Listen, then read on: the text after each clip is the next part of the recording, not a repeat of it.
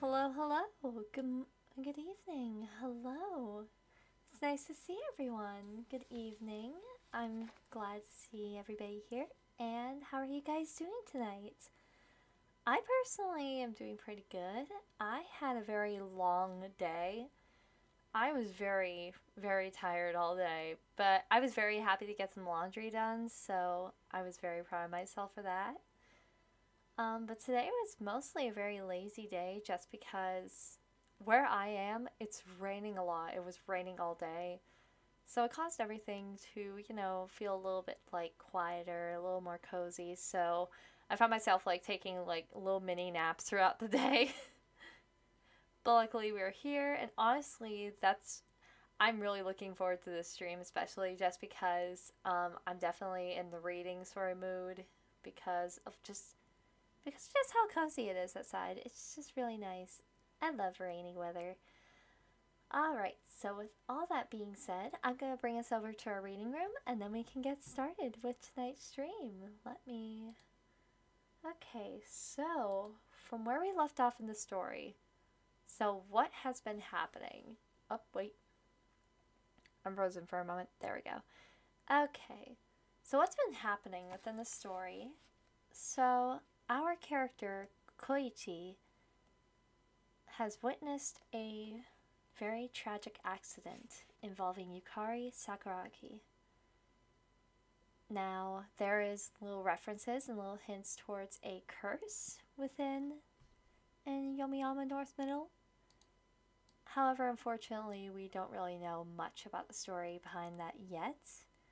But I'm sure with this interlude and with the preceding chapters, we should be able to figure out some stuff. We may be able to unravel this mystery, get some clues to this essentially Final Destination-esque situation.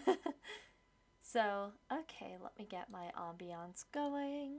Some rain in the background. And feel free to let me know if the ambiance is louder than my voice, or if, you want me to speak a little quieter, you want me to speak a little louder. Up to you. Feel free to sit back, relax, enjoy a cool drink, a warm drink, read, write, draw, do whatever you wish. And we can just move along to our next bit of Another by Yukito Ayatsuji. See, oh wow, I am very low on this screen. Hold on. Let me just scooch myself up. There we go. Hi. Hello. You can see my face now. You can see my adorable little face now. Okay. So, with that being said, let's get back into it. Let's see. There we go. That's better. Okay.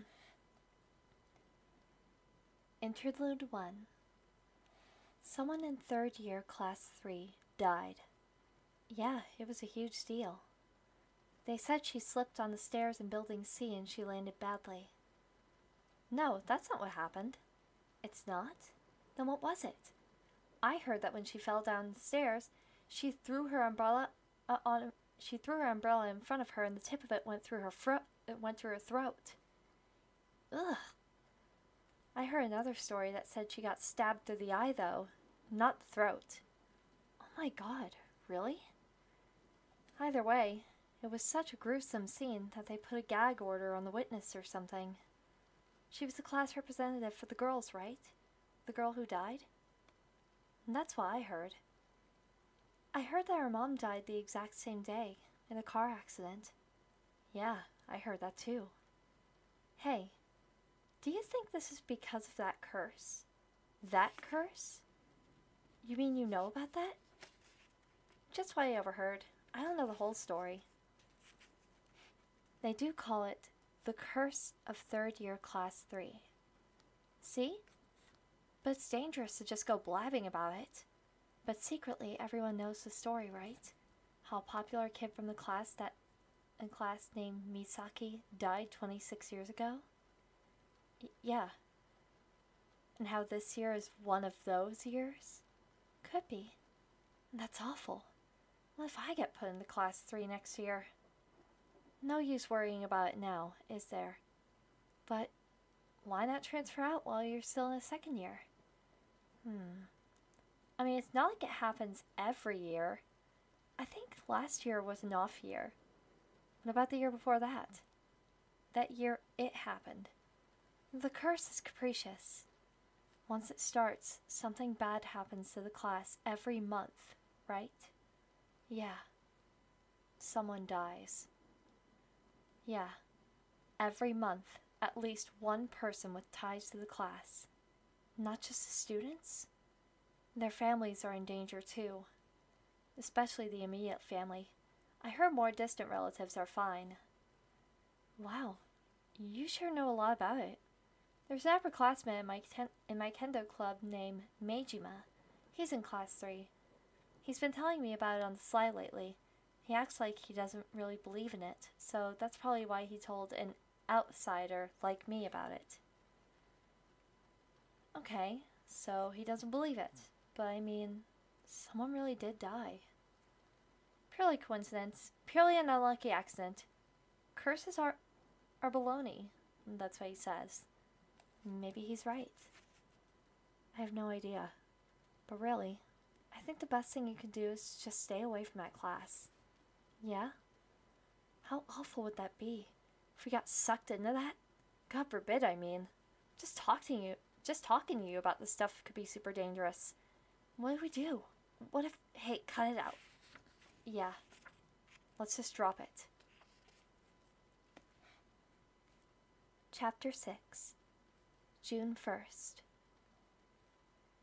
You probably don't have to worry much at this point. I'm so sorry. I have my notifications on. I usually turn them off for these streams. There we go. Okay. Also, I made a mistake in reading one bit, so let me backtrack a little bit. Chapter 6, June 1. There we go. You probably don't have to worry much at this point. The aging lead physician gave his diagnosis in his usual breezy tone. From what I saw today, your condition is stabilized. You aren't feeling any pain anymore, are you? No. Then there's no problem with you going to school as normal. Even his crisp delivery of this news couldn't wipe away my anxiety completely. Still feeling fundamentally depressed, I took several deep breaths in front of the physician. Yeah, definitely no more ominous sensations in there. A slight difficulty breathing from the pain in my chest a week earlier. The symptom had begun presenting again from time to time, but even that had vanished in the last 2 or 3 days. So then my gym class? Strenuous exercise is still out of the question. Let's see how things are in a month. It may take longer. Okay. Just to be sure, I want you to come in again this weekend. If there don't seem to be any changes, we'll meet again in a month.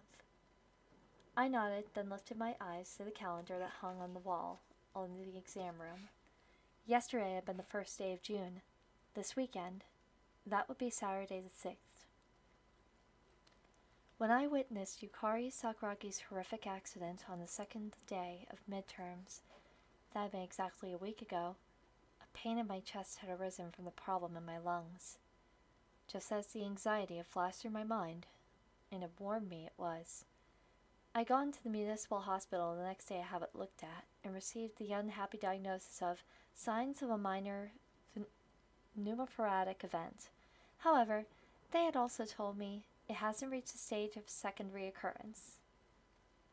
Hi there, Miss Creative Delusion. Welcome in. No worries. Don't worry about being late. Everyone's welcome at any time. No worries. Let me see. Although there is a very tiny hole and a minor collapse, it appears that the surrounding tissue is healed. Thanks to that, you managed to stay in decent shape and avoid a deflation of the lung, the physician had explained. You probably won't need any special treatment. Just get some rest at home. And so, per the physician's orders, since I had been shut up in my house all week, I hadn't been to school. So I had almost no idea what was happening in the class after the accident. The barest of information that I had gotten was that Sakuragi's mother, who had been in a car accident, had died the same day. That the funeral for mother and daughter had been conducted quietly for close relatives only. That, of course, everyone in class couldn't hide the intense shock they felt. That was about it. I didn't know what Mamie Saki had been doing since then. I wasn't utterly without means to find out, of course, but I didn't want to use those means on her or on the others. For some reason, I felt an overriding hesitation that I had lost my nerve. There we go. Okay. I still didn't have a class list, so the only student I could call directly and feel out was Teshigawa, whose cell phone number I had. And him, I tried to call a couple of times during the previous week, but he never once answered. Maybe he knew it was me calling, and he wasn't picking up on purpose. My grandmother had heard about the accident, but all she had done was effusively repeat, "How frightening!" or "I feel felt so bad for them. It seemed her concern lay completely with the health of her grandson.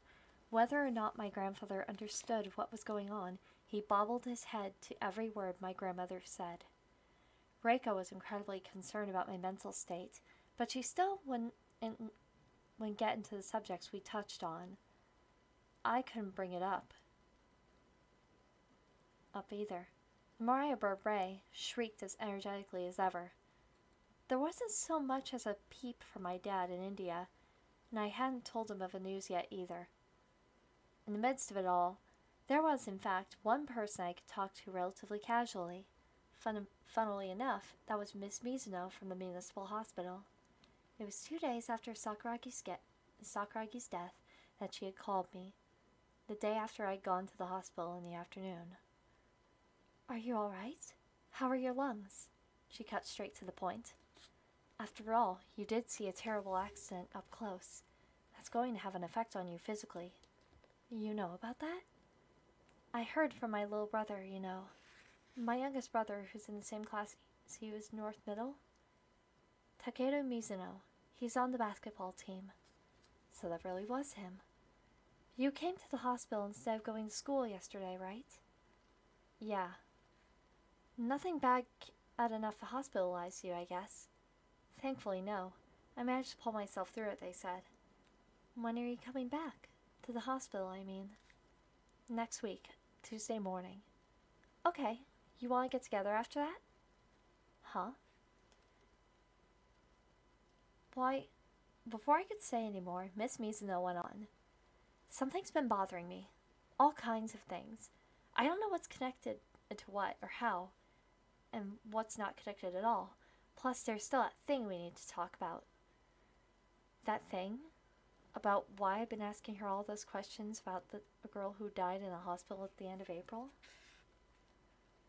"So now..."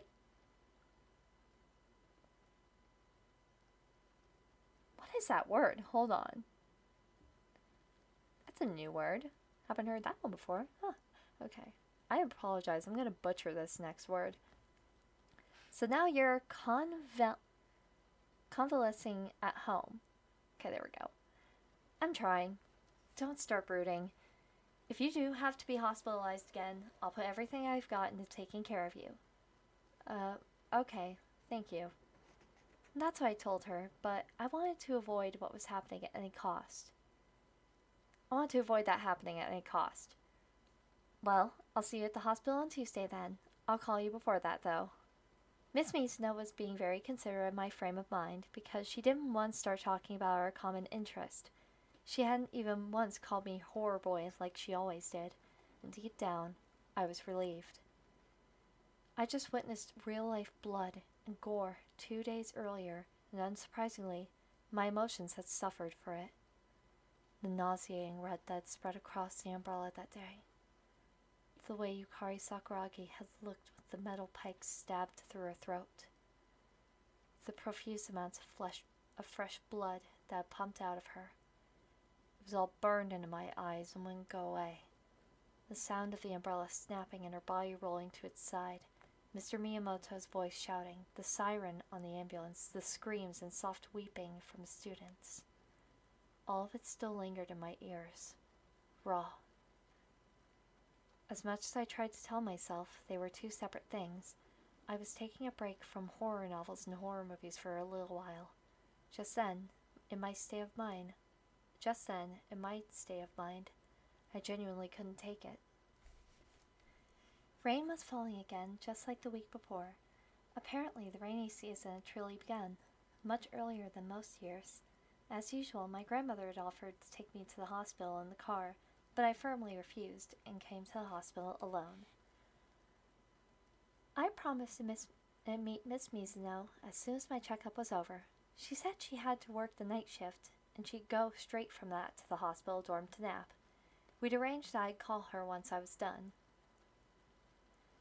Standing near the front entrance to the outpatient area, I called Miss Mizuno's cell phone, then spent the waiting time gazing at the rain-soaked scenery outside. It was then that I thought about how the rain in Omiyama was clammier than in Tokyo. Considering the pollutants in the air, The opposite was probably true, so it was just an issue of my perceptions. Maybe the word clammy wasn't exactly right. Maybe I should say something more neutral, like it had a richer quality. The walkways to the building, the ebb and flow of people, the plants in the foreground and the mountains in the distance, the rain drenching all of these things seemed to take an intrinsically different shades and elements for each. I certainly don't mean that it was dirty. My eyes came to rest on the puddles I collected on the ground. These were of the same. How could I put it? They seemed to have more colors and deeper colors than the puddles in Tokyo. Perhaps the problem wasn't the rain itself, but the difference in the objects seen through it. Or maybe it really was nothing more than a mirror for the images of my mind. Sorry to keep you waiting. I heard a voice beside me. It was the first time I had seen Miss Mizuno without her white nurse's uniform. She wore a light blue shirt and black denim jacket. How was your checkup? It looks like I won't have to burn you at least. That's too bad. I can go to school tomorrow too. Oh yeah? That's great, she said with a sunny smile. She pulled her cell phone from a pocket of her denim jacket and glanced down at it. It's a little early, but do you want to go get lunch somewhere? You were on the night shift, right? I offered her the most basic level of courtesy. I mean, you must be wiped out. Oh, I'm fine. I'm off tomorrow. I'm still playing young. How do you feel about that restaurant over there? Up to you. Miss Mizuno had driven over. She had a cute blue compact car, a huge contrast to the rugged black boat my grandmother drove around. The restaurant chain was the same one we had in Tokyo, but the table we sat at was much roomier than the ones there. After we had ordered, Miss Mizuno put both hands to her mouth and yawned hugely.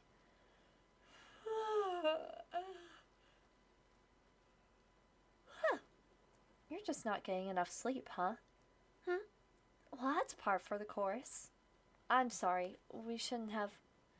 What are you talking about? I'm the one who said we should meet up. Don't worry about it. Her coffee and sandwich finally came. Miss Mizuno first dumped a bag of sugar into the coffee, then took several sips before biting into her egg sandwich, at which point she murmured, "Let's get started then," and turned back to me.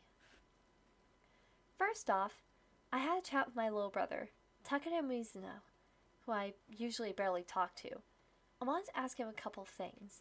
The class you two are in seems to have special circumstances. Special circumstances? Yep. He wouldn't give me any details, although I didn't really know what I should be asking either, which is kind of a problem. But anyways, definitely special circumstance. You must know. Oh, what? The circumstances behind the special circumstances, you mean? I dropped my eyes and shook my head slowly. I don't really know much either. I'm pretty certain that something's going on, but I just transferred here and I guess no one's going to tell me about it yet. The girl who died at your school last week, her name was Sakuragi, right? She was your class representative for the girls? Yeah. I heard about what happened, and about how you apparently witnessed it. She fell on the stairs and some horrible twist of luck made her umbrella impale her in the throat?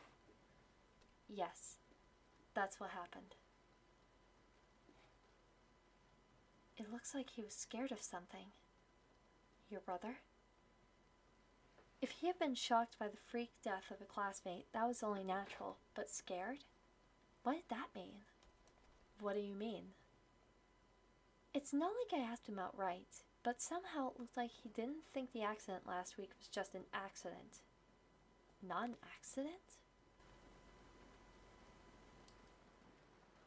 There we go. Okay. I scrunched my forehead. If it wasn't an accident, then was it suicide? Or maybe murder? That was impossible. Neither of those things could have been true.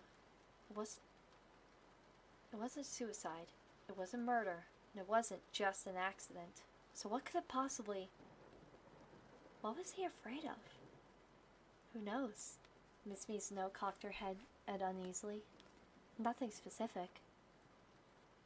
Hey, Sakakibara, do you believe in ghosts or curses or whatever? Is that your thing? I suddenly recalled questions Teshigawa had asked me. Was that the first day I transferred in? So-called supernatural phenomena in general? That had been the issue. That had been the same conversation, a question from Kazumi. Of course, I don't believe in ghosts or curses or whatever, or in supernatural phenomena in general, and I didn't want to start believing in them now. Sure, the 7 mysteries of North Yomi were all kinds of strange, but they were harmless ghost stories you just expected to find in somewhere like a school. In the end, even that story about Misaki from 26 years ago had to be like that too. But then, what if the death of Yukari Sakuragi last week really wasn't just an accident? I dredged the memories back up. That day, Yukari had come flying out from the classroom when she heard news of her mother's car accident. She had taken her umbrella out of the stand, and her legs tangling under her, she at first tried to come towards the east stair, which was closest to where she stood. But then, yes, she had stopped. Maybe because she had seen us standing by the window on the top of the stairs. The next moment, she had turned on her heel and ran off in the opposite direction, to the west stair. What if? I wondered. What if she had gone down the east stair following her initial impulse? Then maybe that accident wouldn't have happened.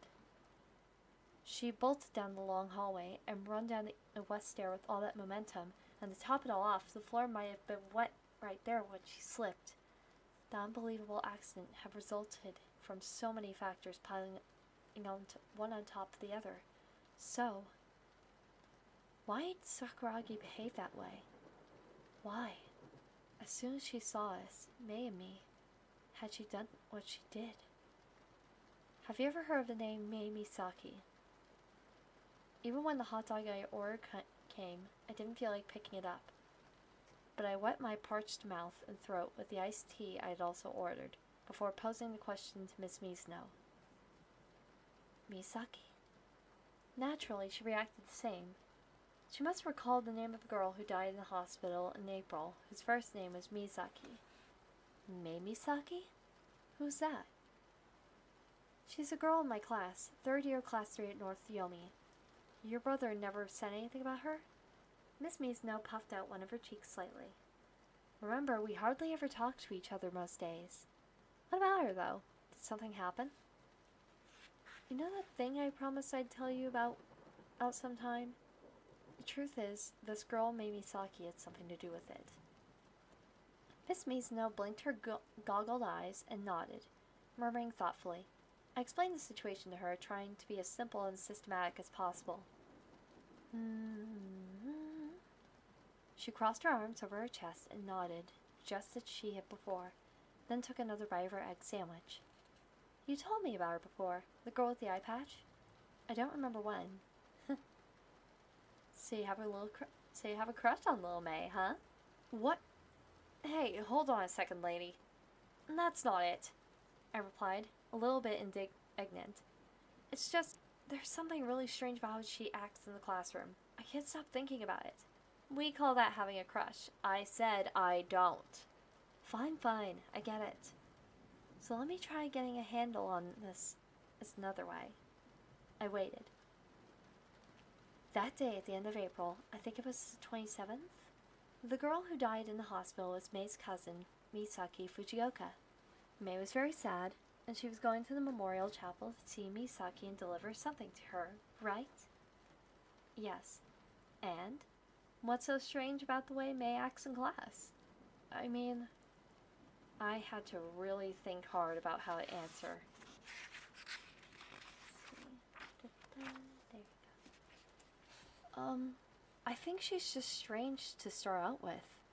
But, you know what I mean. At first I thought maybe the class is kind of picking on her, or maybe they were all scared of her. Scared of her? It's not quite that either, though. Several things that I'd seen and heard since the day when I first came to North Yomi floated lazily through my mind. I have this friend named Teshigawara, and he called me up out of nowhere and told me to quit paying attention to things that aren't there. What does that mean? According to her, it means she's invisible, which Miss Mizuno folded her arms over her chest again and murmured, "Mm-hmm." I pressed on. And then, with all that going on, that accident happened last week. Well, the obvious interpretation is that it's purely coincidence. There's nothing to link the two together, is there? When you take the obvious interpretation, no. But there's also another issue that's been bothering me. It's something that happened 26 years ago. And then I told her the legend of Misaki. Miss Mizuno didn't make a sound the whole time I talked. She just listened in silence. Did you know that story? That's the first time I've heard of it. I went to South Middle after all. But your little brother knows about it? Oh, you think so? I still don't have any idea how the two things are related. But there does seem to be a connection, and I see. Miss Mizuno drained the coffee that remained in her cup. I haven't been back to school since it happened, so I don't know what's been going on in the class right now. You haven't heard anything about it from your brother, right? This has really started to sound like a horror story. You aren't going to eat your hot dog? Oh, yeah, thanks. It wasn't for lack of hunger, that's for sure. As she watched me bite into my hot dog, Miss Mizuno said, "Why don't I see if I can find anything out? About what happened 26 years ago and about May. Unfortunately, I'm not very friendly with my brother, so I don't know how much he'll tell me. You're going to school tomorrow, right?" "Yeah. My first time going to school in a week." The thought made my anxiety ramp up instantly, and also, what was May doing right now? My chest ached dully, in a way that was different from the symptoms of a lung collapsing or nearly collapsing. "If I find anything out, I'll call you. Are you coming back to the hospital soon?" "This Saturday. Saturday, June 6th. Hey, did you ever see The Omen? When I was in elementary school, I saw it on TV. I don't think Damien is in our town, but..." Miss Mizuno's face took on the novice nurse who loves horror look, and a teasing smile spread over her face. "But anyway, we'll both be careful, especially for any accidents that would never usually happen."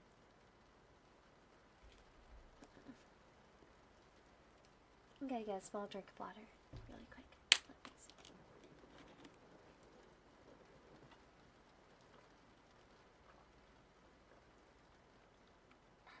There we go.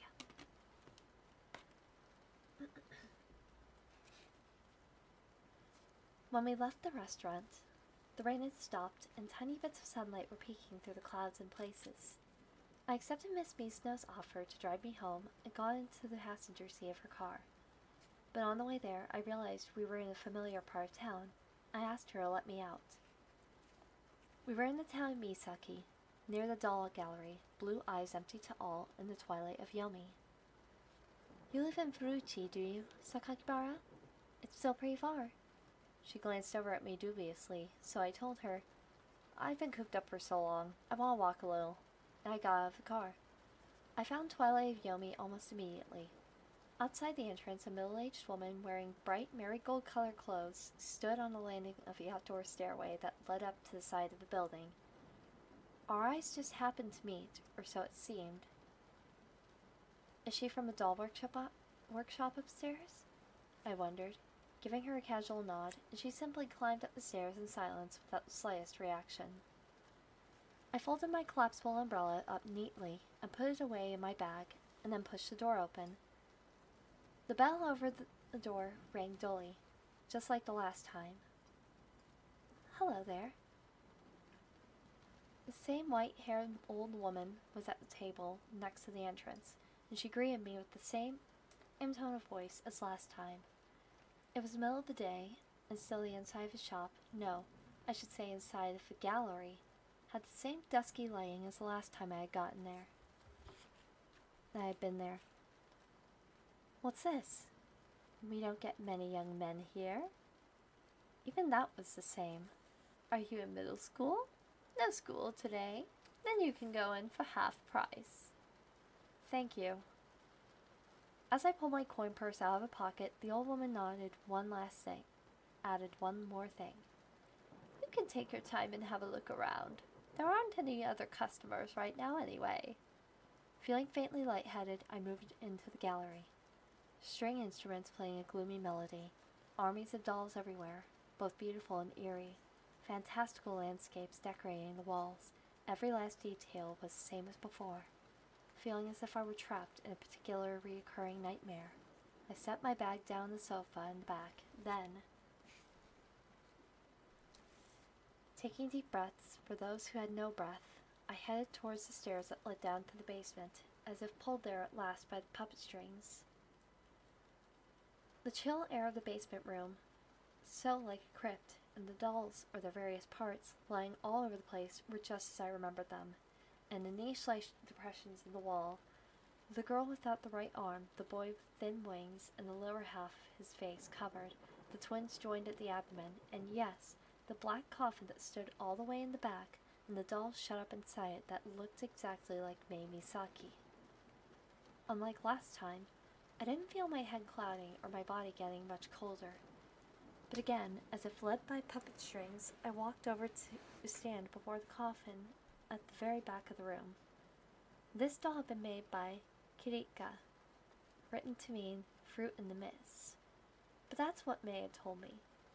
I held my breath for a few moments, staring at the doll's face, even more waxen than the real Mei, at the mouth that seemed ready to speak at any moment, when something happened, and then that was impossible to really accept from reality.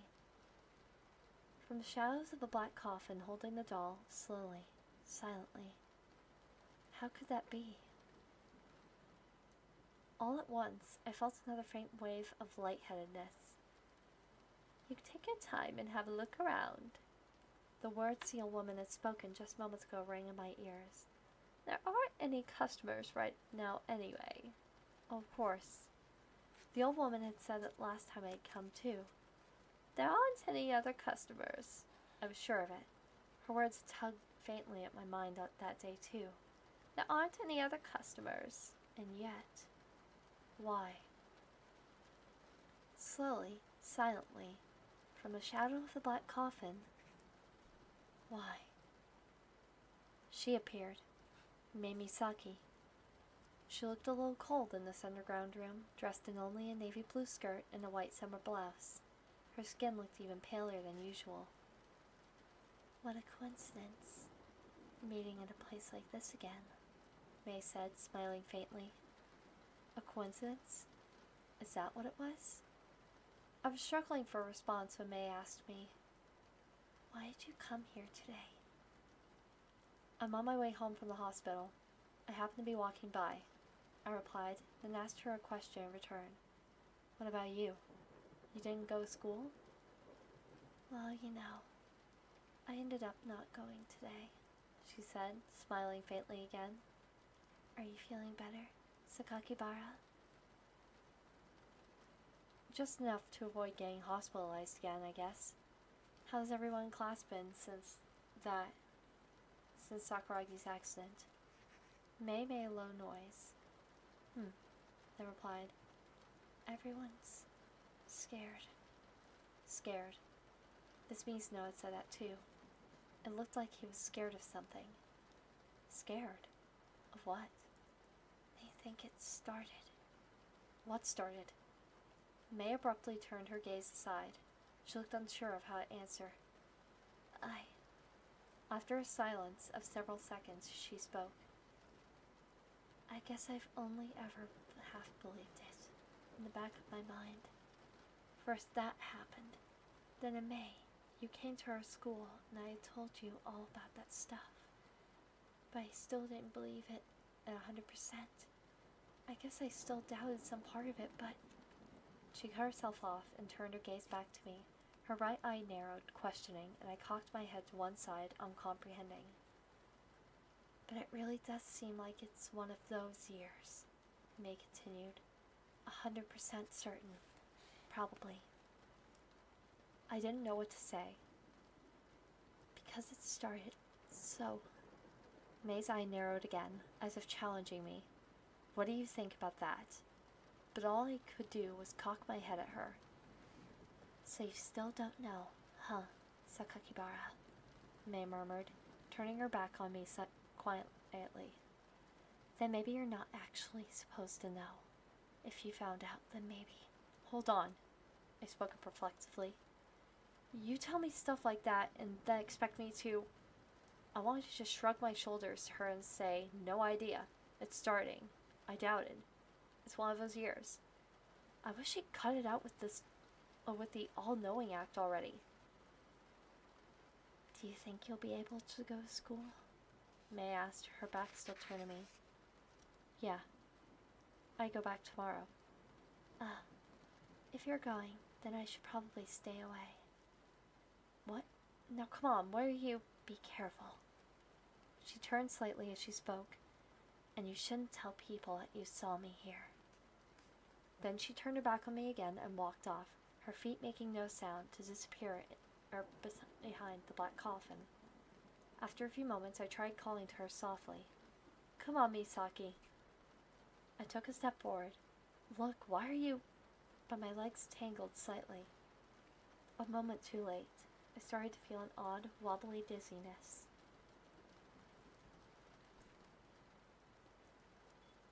Don't you feel like being sucked out of you? Everything you have inside of you? The words May had spoken the last time I'd seen her here flowed through my spinning head like a spell.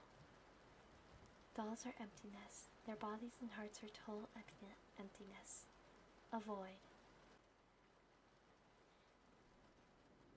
Dolls are emptiness. Their bodies and hearts are total emptiness. A void. That emptiness is like death. Somehow I managed to take a step forward and keep my balance. Like death. With trepidation, I peered behind the coffin, but there, I found May was gone. But there was no one else there either. The dark red curtains hanging in front of the wall were fluttering slightly in the breeze of the soft air conditioning. A shudder ran through me. If I were suddenly touched by midwinter chill. Why? Ray, the minya bird, repeated the question with her, I think, usual enthusiasm. Why, look at you. I'm the one who wants to know why. I glared into the cage, but she never wavered. Why, Ray? Why? Morning! After dinner, I went to the porch on the first floor, where the signal was good, and tried calling my dad in India. Apparently his phone was turned off, though, because I called him 3 times, and 3 times didn't go through. Maybe he was still at work. Night hadn't fallen yet over there. Well, whatever. I gave the idea up quickly. Even if I told him about the accident last week or the bad turn I'd taken physically, he couldn't exactly give me advice outside of that. The only thing I wanted from him, if anything, was to hear about my deceased mother's time in middle school. But of course, I was still a long way from having a concrete idea of how her stories could tie to the current events, if they even would at all. Part of me also wanted to ask if there was any pictures of my mother from back then, or maybe a yearbook, but the school would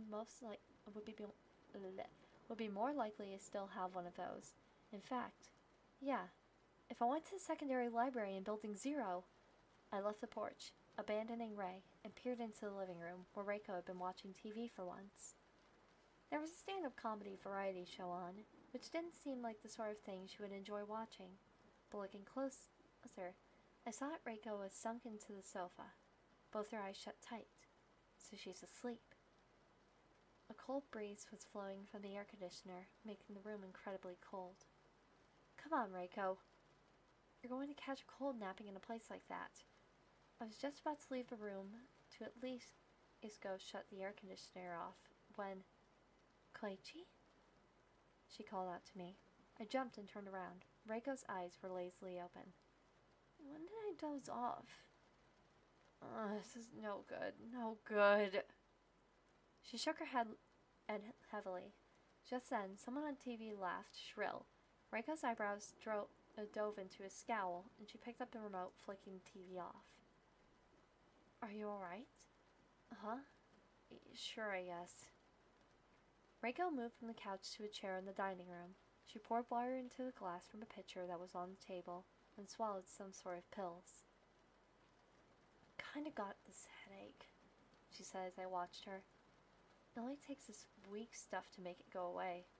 And I've been getting so many headaches lately. It's getting annoying. You're just tired, aren't you?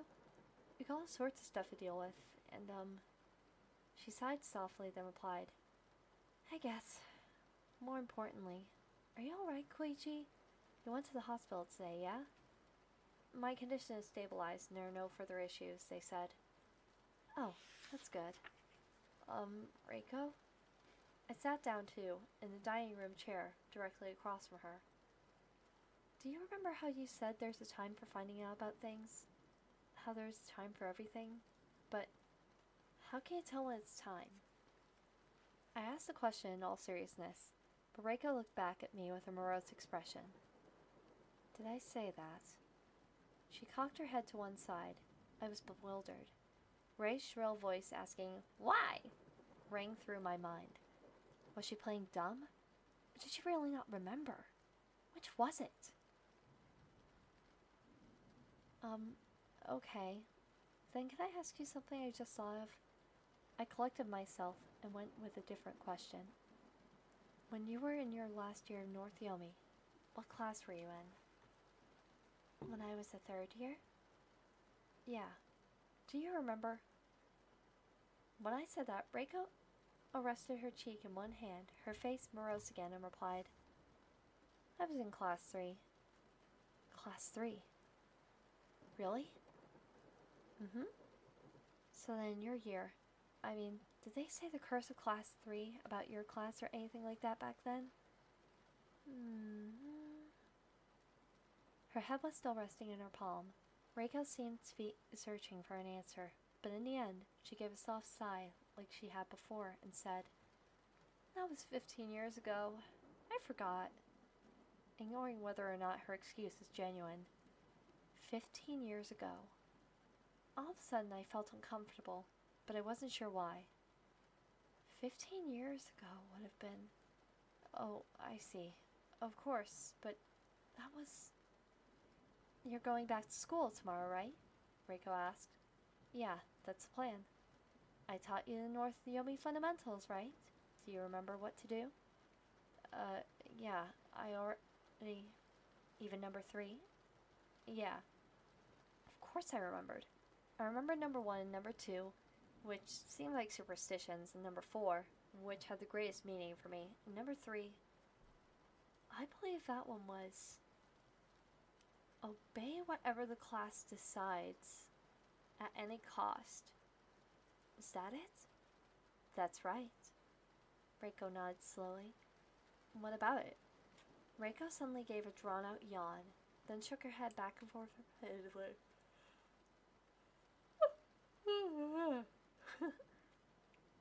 Rapidly. Then, shaking it off, she said, what was it? And craned her head all the way to one side.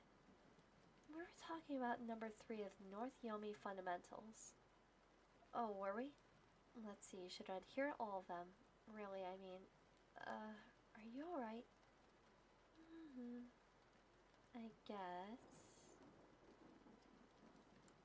I guess I really am pretty tired.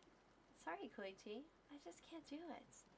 Lightly thumping herself on the head with a fist, a feeble smile came over Reiko's face. I started to feel irritated, pained. But my emotions were more complex than just that. I could tell Reiko about May, couldn't I? In fact, I didn't have to force the subject, I often thought so, but I couldn't manage to bring it up. The end result of my internal conflict this time, once again, was I decided not to pursue it. Gonna get a small drink real quick.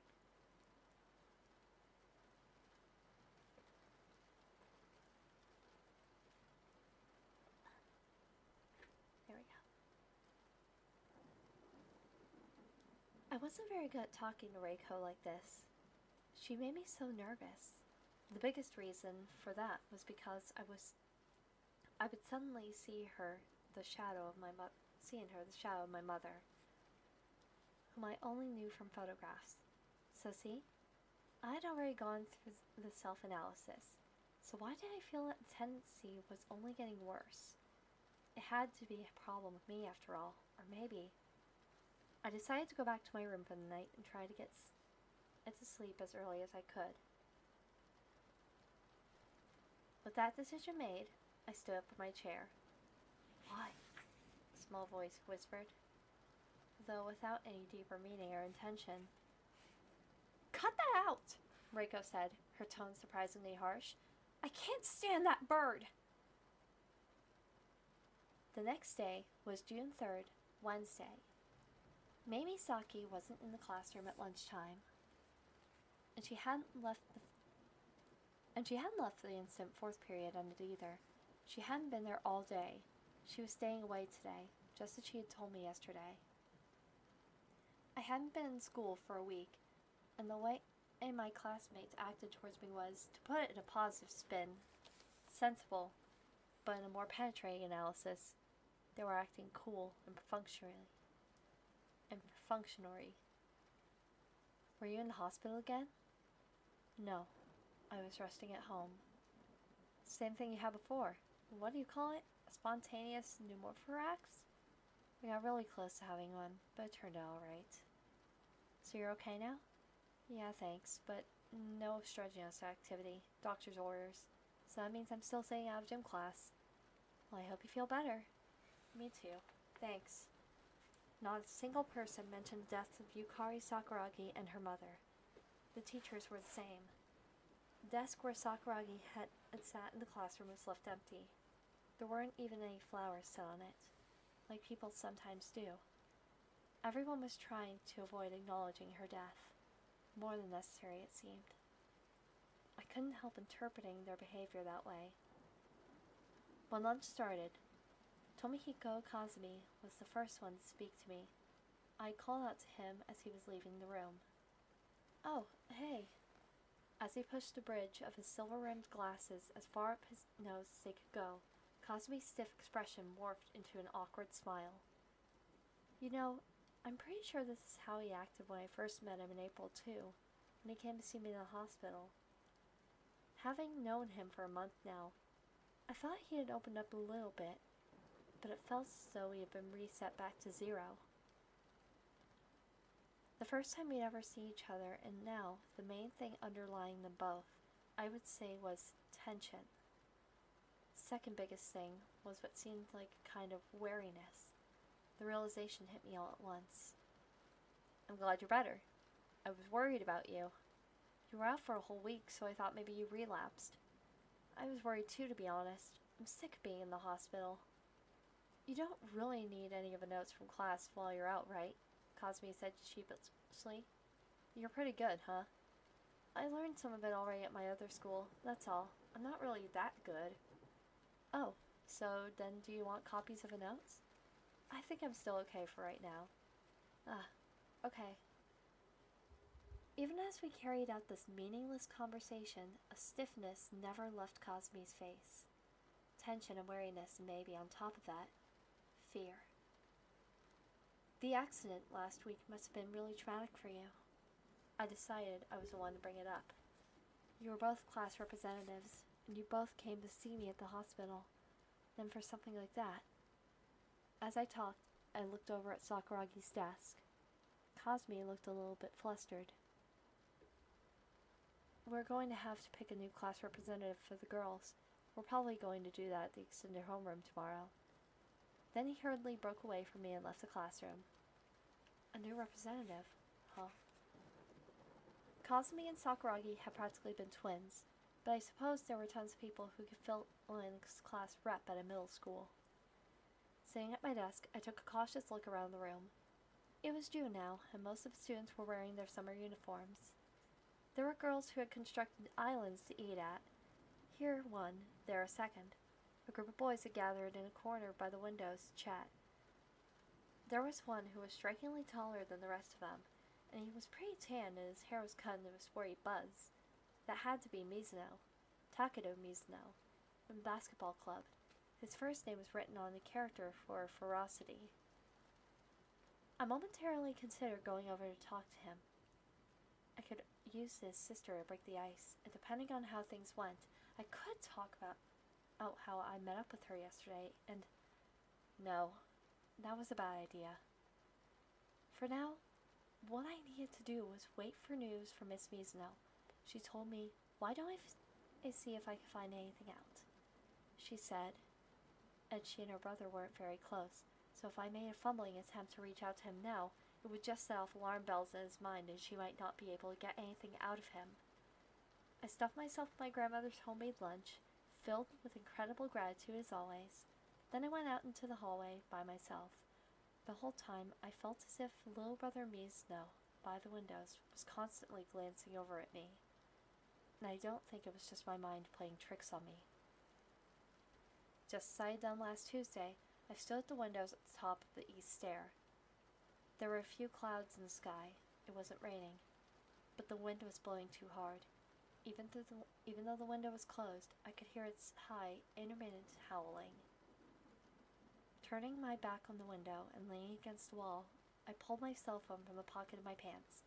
I looked up Teshigawara's number in my call history, then pushed the call button without a moment's hesitation. Teshigawara was at school that day, but he hadn't spoken to me once, and he looked as though he would prefer to avoid even eye contact with me. By the time I looked around after lunch started, he had already disappeared from the classroom. Seriously, who does he think he is? Mamie Saki? Hey. After however many attempts, he finally answered the phone. I instantly asked, "Where are you?" No, you're not in, Tell me where you are. Outside, walking around the courtyard? The yard? I turned to look out the window and scanned the ground through the glass. There were more students milling around out there than I would have expected, so I couldn't tell where Teshigawara was. I'm coming down right now. Wait for me by the Lotus Pond? Come on, Saki. I'll be right there. I cut the call before he could say anything, and hurried to the place I told him to be. Just as I had instructed, Teshigawara was waiting for me at the pond, where a bloody human hand was rumored to rise out of the water occasionally. The pond surface was covered by the round leaves of water lilies, not lotuses. There were no students I recognized nearby. Apparently he'd been walking around the courtyard alone. I tried calling you a bunch of times last week, but you never answered. I said it in the coldest voice I could manage. Teshigawara made an exaggerated gesture, bringing his hands together in front of him in supplication, and said, "Yeah, sorry about that." But the whole time, he was trying to keep his gaze from landing on my face. Whenever he called, I was always in the middle of something. I kept thinking about it, but it's not like I could call you. I mean, you weren't feeling good, right? So I didn't want to bother you. It sounded like a flimsy excuse to me. "You promised me," I said. "You said you'd tell me in June." I told you, is not an answer." The bleached moppet didn't try to hide how shaken he was. I fixed him with an uncharacteristically harsh stare. "I want you to keep your promise. You're the one who offered, after all. Something happened 26 years ago. There's a popular kid named Misaki in the third year of class 3 that year, and they were killed in a freak accident. Then what happened?" He didn't say a word. "You guys said something about there being the year it started. So, what happened in third year class 3 after that?" "Hey, hold on, Sakaki." For the first time, Teshigawara looked me straight in the face. "Yeah, you're right. I did promise you. I said I'd tell you once we got to June, and what I meant was that I wanted you to sit tight the whole rest of the month." Teshigawara gave me a dejected-sounding sigh. A powerful wind moaned in the sky overhead. "The situation has changed." He turned his eyes away again as he said that. "Things are different now than they were when I said that, so... So you're saying you want out of the promise?" "Yeah." "How could that be? How could he?"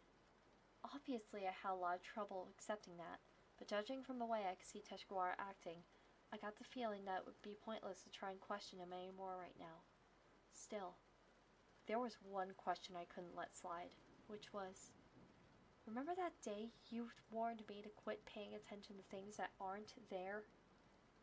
Teshigawara nodded silently, his expression pulled tight. You told me it's dangerous. So what did you... Just then, a crude buzzing came through the pocket of my pants. Who could that be? I ran through the names, and as I pulled out my cell phone, its incoming call light flashing. The name on the screen was Miss Mizuno. I'd just seen her yesterday. Oh, Sakakibara, you're at lunch, right? Is it okay to talk to you right now? Miss Mizuno's voice sounded a little skittish, just then. I'm at the hospital right now. Huh? I thought you had today off. I was conscious of Teshigawara listening in, so I covered my mouth with my left hand and lowered my voice. Someone called out today, so they told me to come in. This job is seriously tough, even when you're a newbie. After moaning about the cruelty of it all, Miss Mizuno changed her tone and went on. So I stole a couple of seconds from the insanity and came up to the roof of the inpatient ward. That's where I am now. What's going on? I tried talking to him last night. Your brother? About that thing? Right. When I talked to him, well, there's one thing I want to confirm with you before I say anything else. What's that? Ready? Miss Mizuno made her voice a little louder. She was definitely on the roof, or at least outside, since I could clearly hear the shrill sound of the wind. That girl, May, you told me about yesterday? May Misaki? Miss Mizuno said. Is she actually there? Excuse me? I didn't know what to say to that. Yes, she's really there. Right now? Is she nearby? Are you sure? No. She didn't come to school today, so she's not there. What are you talking about? I felt my voice getting louder. Why would you ask? I told you, I talked to my brother last night. Miss Mizuno quickly gave me the information she had. I tried asking him about that thing 26 years ago and about the accident last week, but he just stalled me out of it. But he just stalled me on all of it. He still looked as though he was scared of something too, like he was at the end of his rope. But then last of all, I tried asking about May. Crack. I heard some interference on the line and her voice crackled. When I did that, his voice went all red and he demanded, Why are you asking me that? There's no one like that in my class. He looked totally serious, like I had never seen him before. So I thought maybe this girl, May Misaki, he's lying. I saw Teshigawara's face, looking over at me suspiciously. I turned my back to him, then recruited my right hand, which gripped the phone, to completely cover my mouth. Then, he's lying, I repeat fiercely. But he was so serious. I don't see why he would have to lie. I heard the interference again, and Miss Mizuno's voice broke off. I didn't care. I told her, May Misaki exists. May exists. I'd seen her dozens of times. Talked to her dozens of times. I'd seen her yesterday even. Talked to her yesterday. How could she possibly not exist? It was crazy. What? Her voice cut through the interference, sounding somewhat different than it did before. What's happening? What is it? Crack, rumble, crack. Miss Mizuno, can you hear me? Sakakibara? Her voice crackled much louder than before. I got off the roof. I'm on the elevator. I need to get back so... Oh, so that's why his signal is bad. But this is... No, what's... The interference grew thicker and more intense. Miss Mizuno's voice seemed to be swallowed up in it and then broke off. Miss Mizuno! I squeezed my hand tighter around the phone reflectively. Can you hear me? What's going... My words came to a stop. A strange sound was coming through the phone. It's hard to describe what it sounded like. A really strange, horrible noise. I took the phone from my ear, unable to listen anymore. What had happened? She'd gotten into the elevator, and her signal had deteriorated. What's that? Why? What was that? Was that what the sound was? No, before that, terrified, I put the phone back to my ear. Instantly, I heard some kind of hard, violent sound. It sounded... Yes. It was exactly as if the phone had been dropped to the floor. The interference finally grew more intense, In the last moment before the connection between the two phones was lost, I heard faintly but clearly the sound of Miss Mizuno groaning in pain.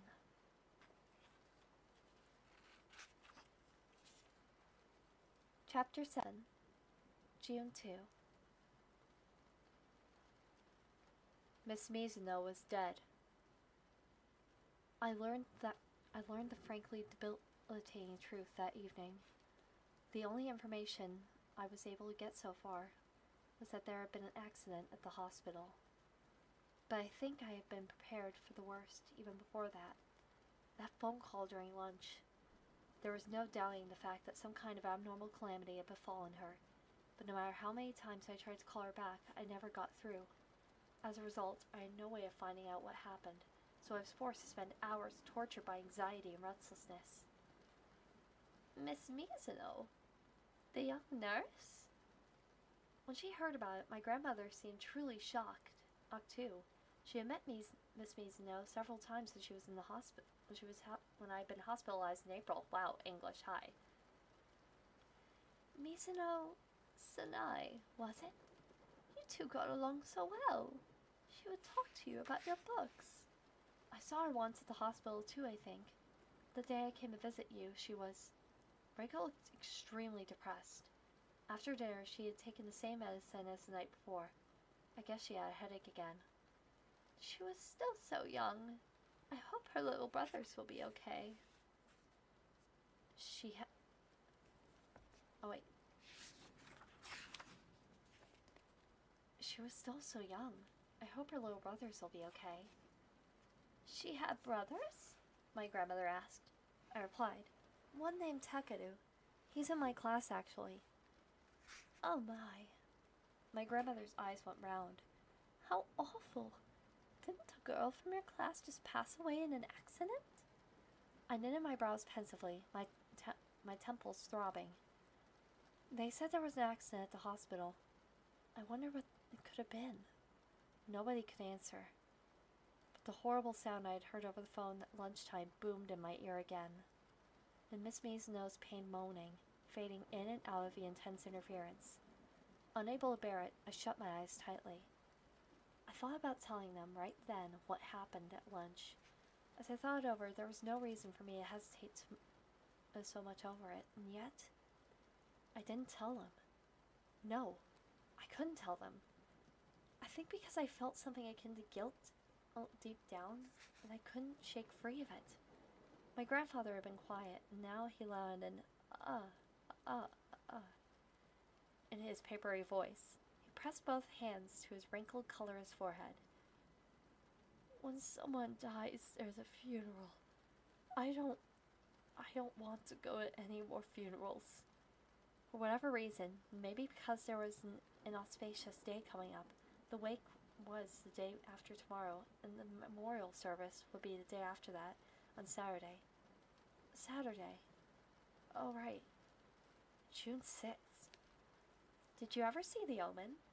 I vividly recalled the conversation Miss Mizuno and I had had at the restaurants. It was only yesterday.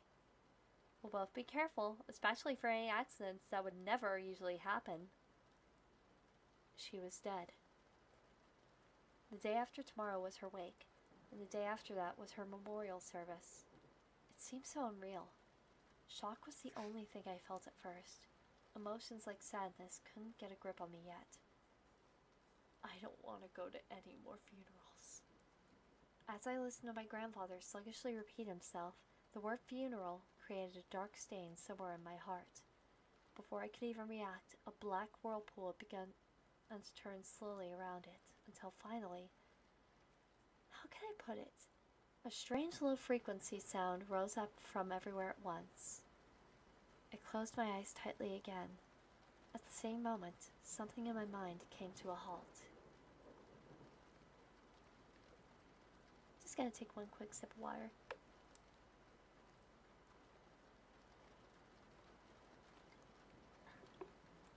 Better. The next day, June 4th, was an oppressive climate filled... The next day, June 4th, an oppressive climate filled the classroom in third-year class 3 within moments of starting the day. Miss Mizuno's little brother, Takaru, hadn't come in. By the time second period was over, the rumor that he was absent because of his older sister's sudden death had spread through the class. In third period, before starting the language arts class, the head teacher, Mr. Kubadeta, openly told everyone it was true. Mizuno's older sister met with a sudden and unfortunate incident yesterday. Instantly, an odd silence smothered the room, as if the breath of every student had crystallized in the air in an instant. Worst of all, Mei Misaki entered the room just then. Without so much as apologizing for her tardiness, without showing any self-consciousness whatsoever, she sat down her usual seat, silent. I watched her as she went, uneasiness throbbing in my chest. Then I turned my attention to the reactions of everyone else in the class, too. Not a single one of them turned to look at Mei. They all had their eyes fixed, almost unnaturally, straight ahead. Excuse me. Mr. Kubadeta was exactly the same. Excuse me, I'm so sorry. Mr. Kubadeta was exactly the same. He didn't look at Mei or speak to her. It was as if... Yes. It was as if there was simply no student named Mei Misaki in this class. As if she didn't exist. When the language arts class ended, I quickly got out of my seat and hurried over to Mei. "Come with me," I said, pulling her into the hall. Ignoring whoever might be listening, I asked, "Did you hear about what happened to Miss Mizuno?" To Mizuno. She cocked her head slightly and asked, "What?" So apparently she didn't know about it yet. The eye not hidden by the eye patch blinked wonderingly. "She died. His older sister died yesterday." I thought I saw surprise color her face for an instant, but it disappeared almost immediately. "Oh." Her voice revealed no emotion. "Was she sick? Or was it an accident or something?" "They say it was an accident." Several students had clumped up near the door to the classroom. There were a couple of boys and girls whose names and faces I knew, but whom I still hadn't really talked to. Nakano, Meijima, Akazawa, Ogura, Sujiro. Toshigawara was among them, too. He hadn't spoken a word to me yesterday. I knew they were all shooting looks over at us, as if watching how things developed from a distance. Could it be? I had to give the idea pretty serious consideration now. Could it really be that what they saw now was only me? And when the next class started, Mei had vanished from the classroom. Naturally, no one but me paid it any attention. As soon as lunch started, I went over to Mei's desk, farthest back in the row, by the window, that faced the schoolyard, and gave her desk a fresh inspection. It was a wooden desk of a completely different shape than the rest of the desks in the room. The chair that went with it, though, was the same, like something that had been used dozens of years ago. An incredibly old desk and chair. Why was that? I asked myself, feeling behind in the curve. Why is Mei's desk the only one like this? By now, I decided to ignore the watchful eyes of those around me, so I sat down in her seat. The surface of the desk was notched all over and uneven. I doubt it was possible to fill out a test, say, or write clearly at all without a backing sheet. There was a lot of graffiti among all the cuts in the desk. Most of the graffiti was old, extremely old, like the desk. Some was written in pencil, some in pen, some carved in, probably with the tip of a compass. Some had almost vanished. Some was only barely legible, and there, or in the middle, my eyes fixed on a row of letters that looked freshly written. They were recent. They were written small, on the right edge of a desk, in blue pen. There was no real way to judge the penmanship or anything, but as soon as I saw it, I knew that Mei had written it. Who is the casualty? That was what she had written. I wonder what Miss Mikabe's doing. From a seat beside me in the work table, Yuya Mochizuki voiced his concern rhetorically. I wonder if she's really feeling that bad. She looked pretty out of it the other day. Fifth period was art class with Miss Mikami, but there was no sign of her in the art room on the first floor of Building 0 yet. A different art teacher came in at the start of the period and told us Miss Mikami is out today, before instructing us in a business-like tone that we would be having an art class study hall. We were told, each of you draw your own hand in pencil, a completely uninteresting subject, and as soon as the teacher left the room, there was apathetic sighs here and there in the room.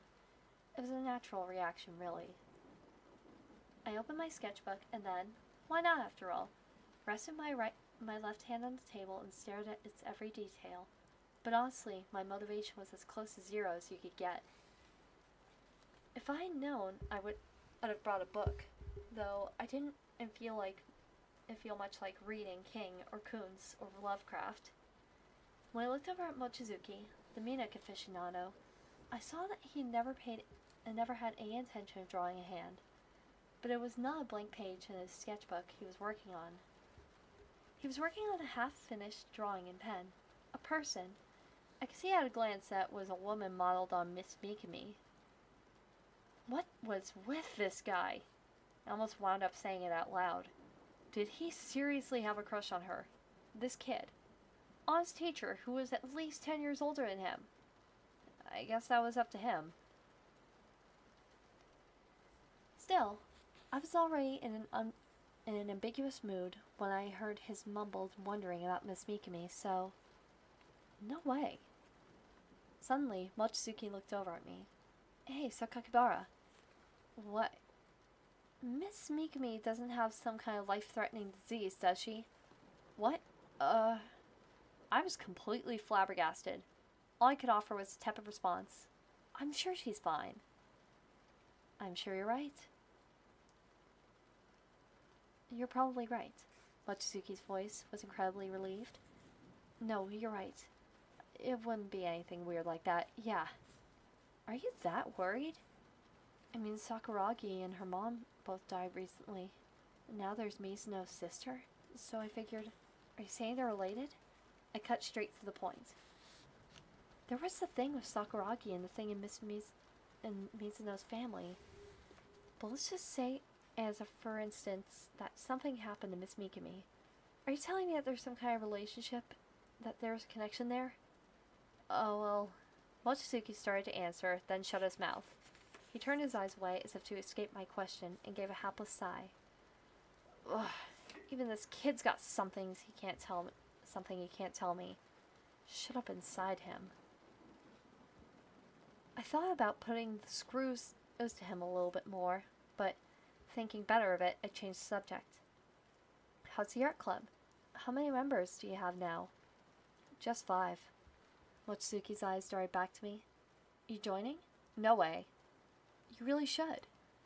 If you're recruiting, forget about me. Why not Misaki? I said it to put some pressure on him.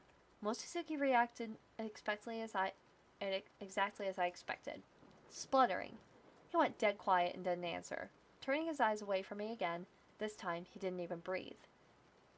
She's pretty good at drawing, I went on, unconcerned. I saw some of the stuff she's got in her sketchbook. Smart kid. Yeah, that had been in the secondary library.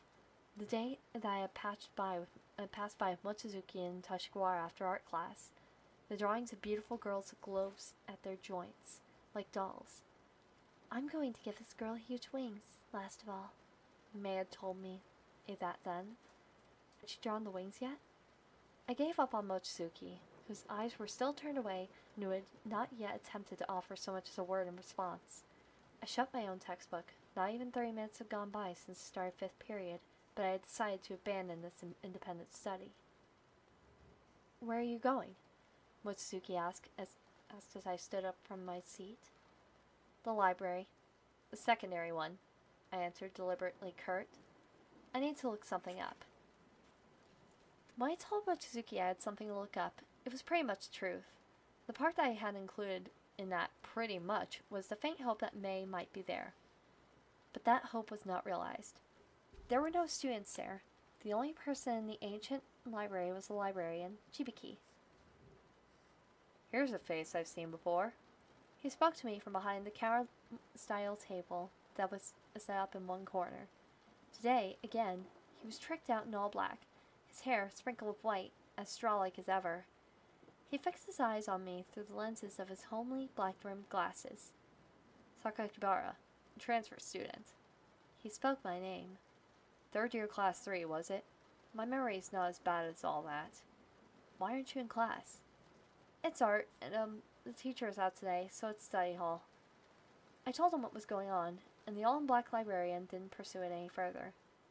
What can I do for you? He asked. It's rare that a student comes here most days. There's something I'm looking for. Again, I told him the situation. I walked slowly up to the counter where he sat, then asked him, Do you have old yearbooks here? Oh, yearbooks, is it? We have a full set of them. Can people look at them? They can. Then, I believe they're over there. At long last, he stood up and extended an arm in front of him. He was pointing at the bookcases covering the wall shared with the hallway, to the right of the entrance. They're on that shelf, second from the inside, I think. Somewhere around there? You probably won't need a step stool with your height. Okay, thank you. What year are you looking for? Well, I faltered a little. From 26 years ago. The one from 1972. 72. The librarian's brows knit sharply, and he looked right into my face. Why would you want to see that? Well, actually, I did everything I could to regain my equilibrium, and struggled to give a harmless answer. My mom graduated from this middle school that year. And my mom, she died young, and I don't have any photos of her. So your mother? The look in the librarian's eyes seemed to soften very slightly. I see. All right. But 72 of all things. The last part he murmured to himself. You should find it pretty quickly, but it's not available for lending. When you're done looking at it, put it back where you found it. Understand? I will. It took maybe 2 or 3 minutes before I located the yearbook I wanted and pulled it down from the shelf. I sat it down on the large reading desk and pulled up a chair. See, there we go. Then, as I got my somewhat ragged breathing under control, I turned back the cover embossed with North Yomiyama Middle School in silver foil. First of all, I looked for a page with 3rd year class 3. I soon found the 2-page spread, laid out with the left-hand page showing a group photo in color, and the right-hand page showing black and white photos of the students split into several groups. There were more students than now, more than 40 students in the class. The background of the group photo was somewhere outside the school. The bank of the Yomiyama River or somewhere like that. Everyone was wearing their winter uniforms. They were smiling, but I could tell that there was some kind of tension to it. My mom. Where was she? It didn't seem as though I was going to find her so easily.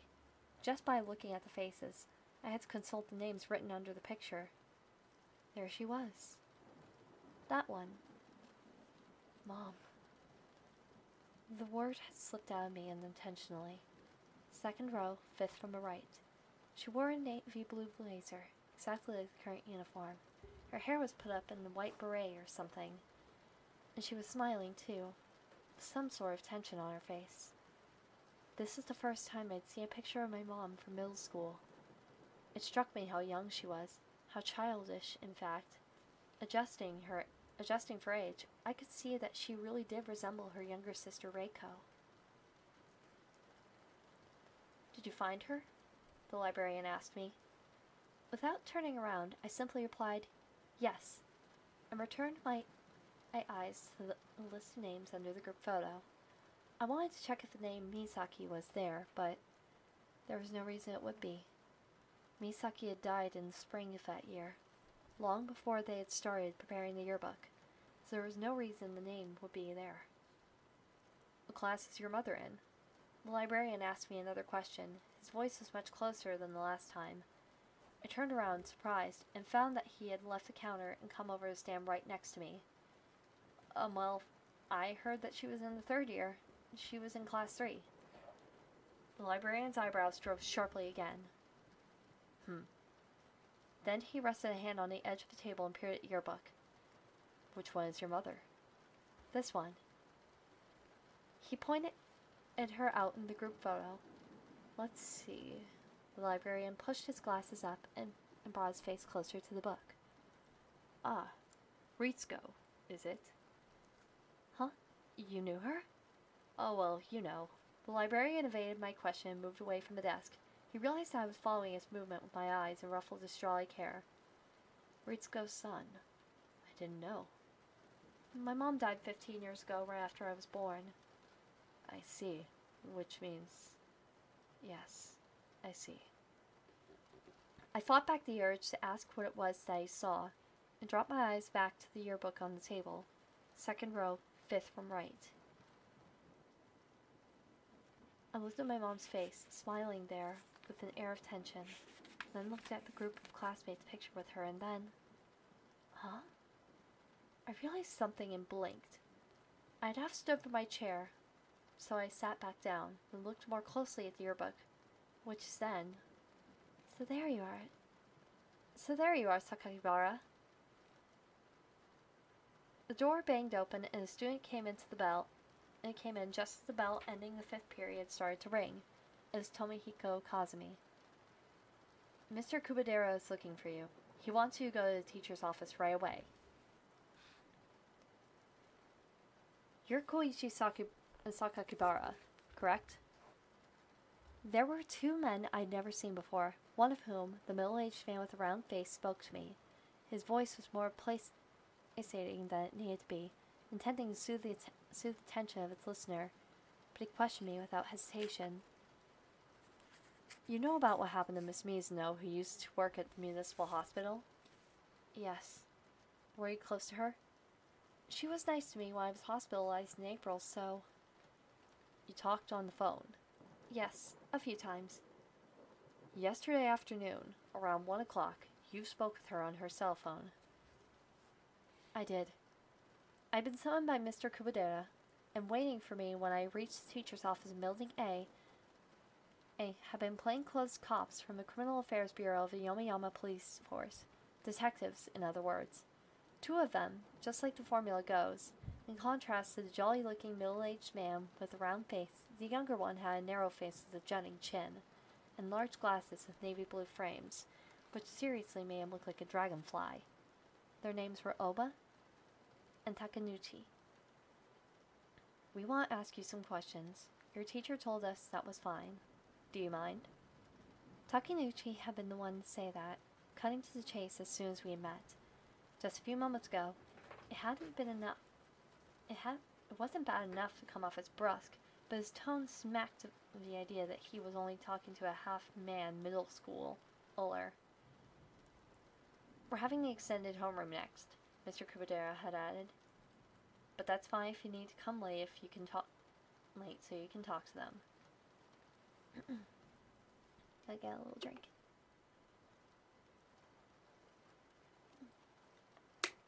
There we go. Okay.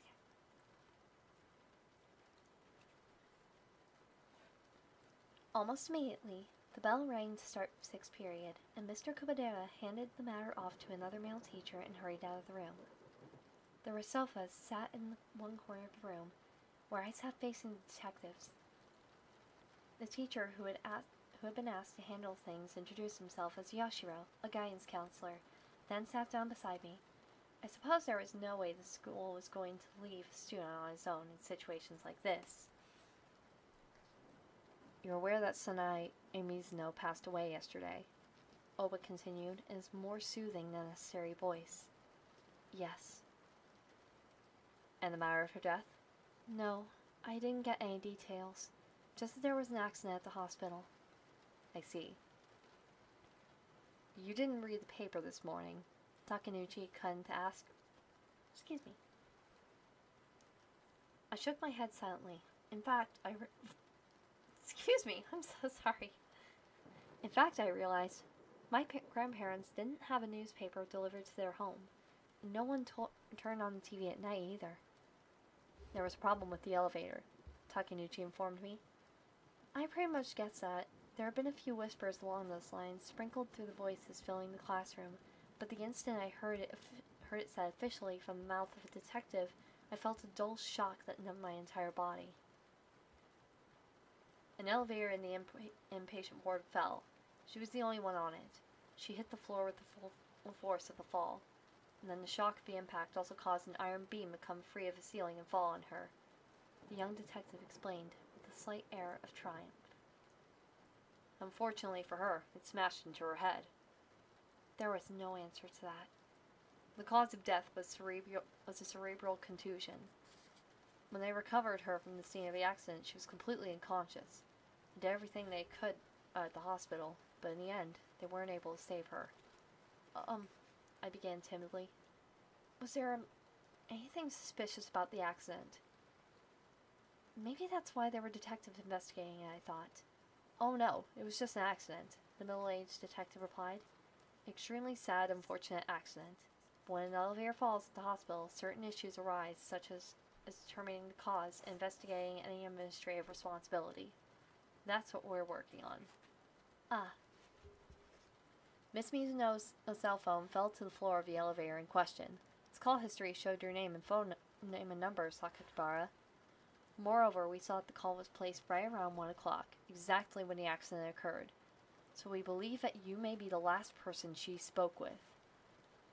Ah. Once they said it aloud, it was completely obvious. The one person in the world most likely to know what had gone on right before and after the accident yesterday. They realized the person was a middle schooler she'd been on the phone with, Koichi Sakakibara, and it was true. I had indeed heard it happen yesterday. But wasn't it a little late for them to come see me? That thought occurred to me too. I could pretty much imagine the chaos at the scene after the accident yesterday, but still, at their urging, I recounted what what I had experienced. How I had received a call from Miss Mizuno yesterday at lunchtime.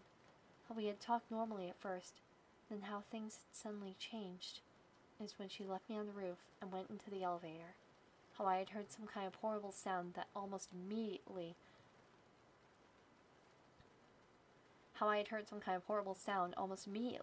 then a sound unlike the phone had been tossed away, and then an instant later the sound of her pained moaning before the call was cut off.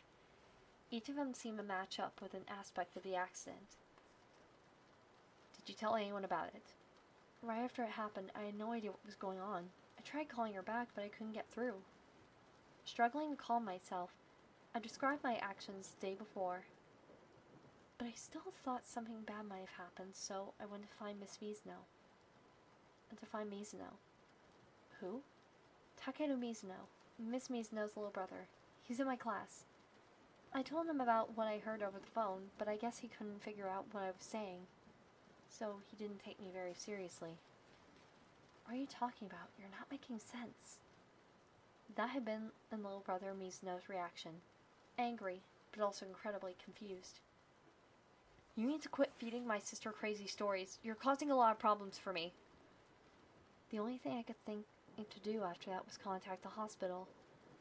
The nurse's station in the inpatient ward had answered, and I tried asking for Miss Mizuno, but that hadn't reached her either, like I pretty much thought. And soon, things got incredibly frantic on the other end of the phone.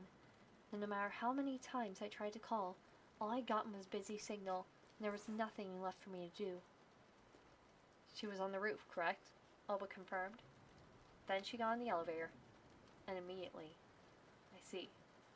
The middle-aged detective nodded, taking notes. What do you think caused the accident? I asked him. That's still under investigation, the young detective answered. What we do know is that the elevator fell because the wire snapped. There are safety measures in place, so typically something like this shouldn't happen.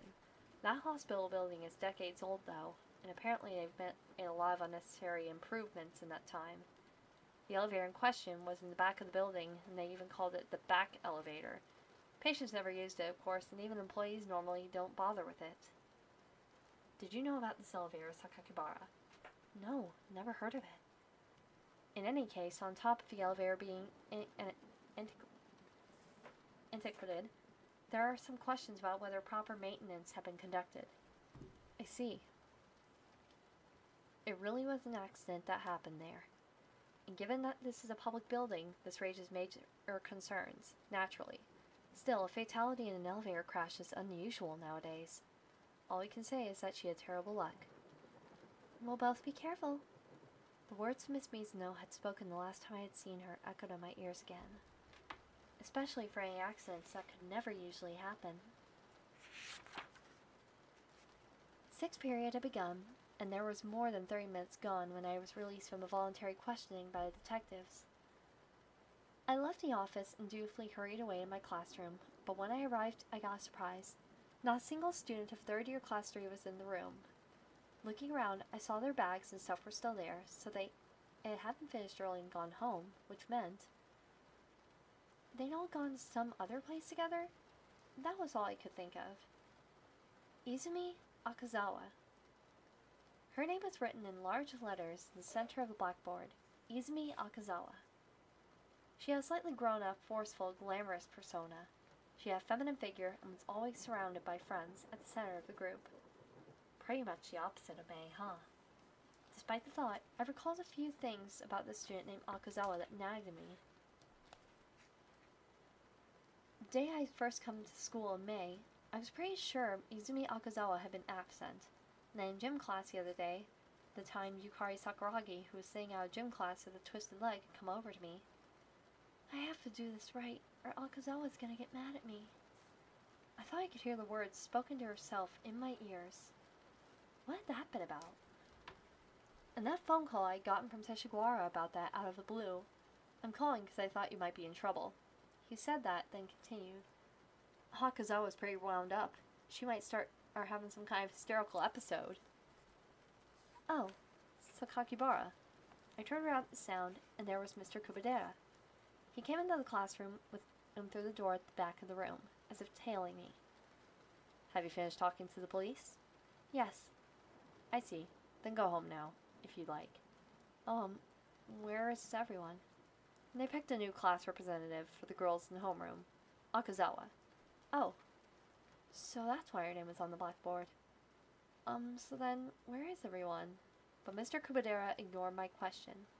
You can go home for the day, he repeated.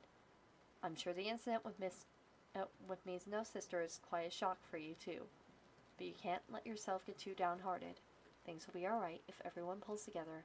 I'm sure we'll get through this. Yeah. For that, do you agree?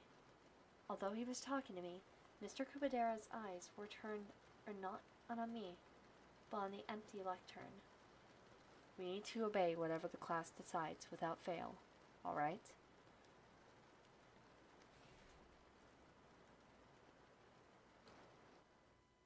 Let me see, there we go. The next day, Saturday, June 6th, I stayed home from school so I could go to the municipal hospital in Yumegaoka. If things were still normal, I might have seen Miss Mizuno again today, but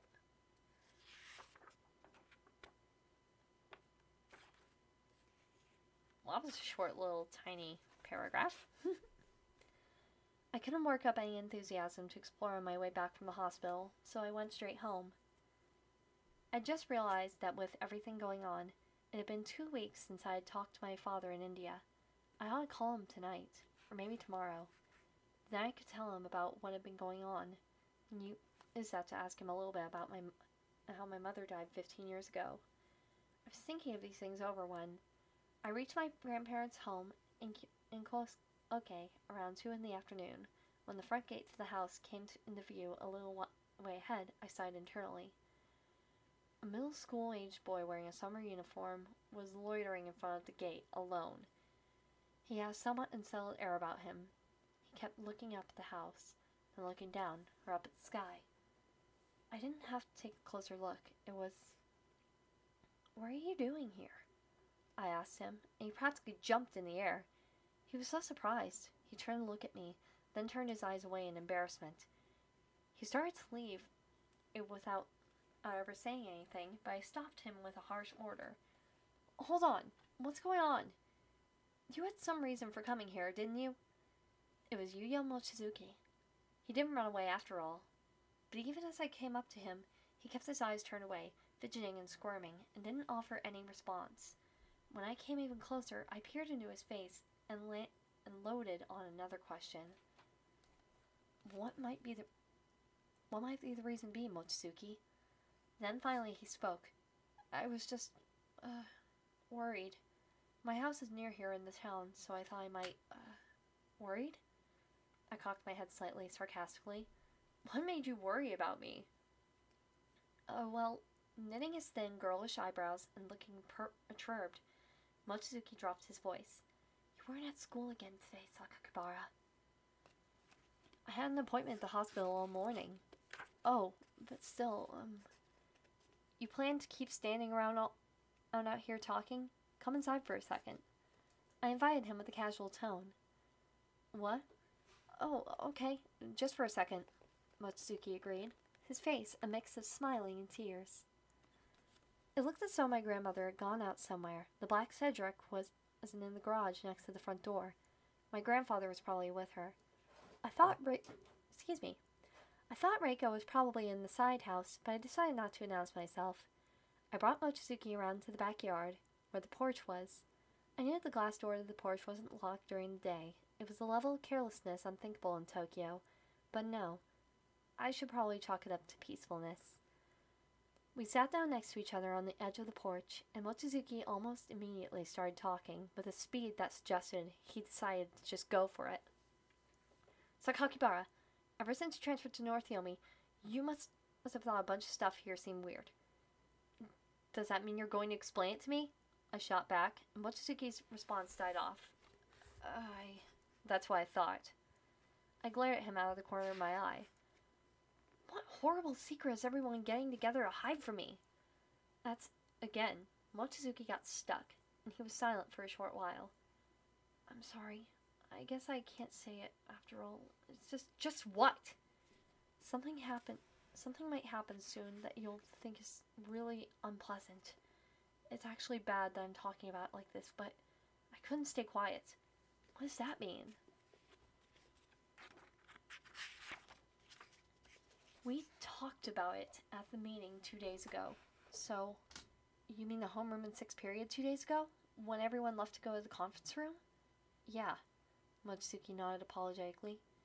We knew you were going to be late since you were talking to the police, so that's how the idea came up. Akazawa and some of the others said we needed to talk without you around, that we should probably go somewhere else so that there wouldn't be any problems if you came back in the middle of it. Which meant that Mr. Kubadera had been on board with the suggestion too. And I can't say any more. Mochizuki bowed his head and let out a feeble sigh. But even if something bad happens to you after this, we need you to put up with it. How can you even say that? Just tell yourself that's for everyone's benefit, please. For everyone?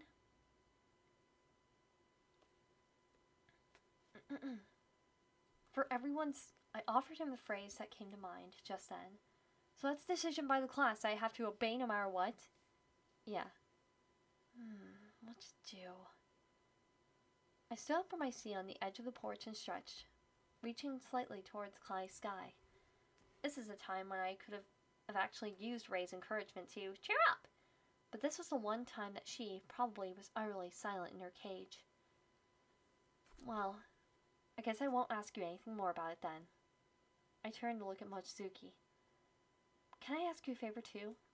What kind? I want a copy of the class list. Mochizuki looked thrown at that, and he nodded. Once, immediately. You never got one, did you? Nope. Then you shouldn't really be asking me for... Listen up, kid, I interrupt him. I'll worry about me, and I can tell you I've got some pretty touchy emotional issues going on. So... Mochizuki was opening his mouth to reply when a gentle electronic sound played inside the bag resting on his lap. Oh, he made a noise, then opened his bag. The next moment, he was holding a silver cell phone. I didn't know you had a cell. Kind of. It's wireless handset to a landline. He answered, and I accepted the call. After a moment, Mochizuki cried, You what? Sounding very surprised. I wondered what had happened. I was preparing myself for whatever was coming, when I saw the color in Mochitsuki's face drain visibly, the phone still pressed to his ear. And then at last, "That was Kazumi," Mochitsuki told me, his voice smothered and low, as though he were being crushed flat. "He told me that Takabayashi died. He had a heart attack at his house." Oh shit. Ikuo Takabayashi. He had had a weak heart ever since he was little, and had often been out of school. Last year his condition had gotten much better, but the last 2 or 3 days it had taken a sudden downturn, until he had an attack that led to his death. The sudden death of this classmate, whom I hardly ever talked to, was followed by the death of Miss Mizuno in the elevator accident at the hospital. Thus, there were 2 deaths of June for 3rd year, class 3 this year.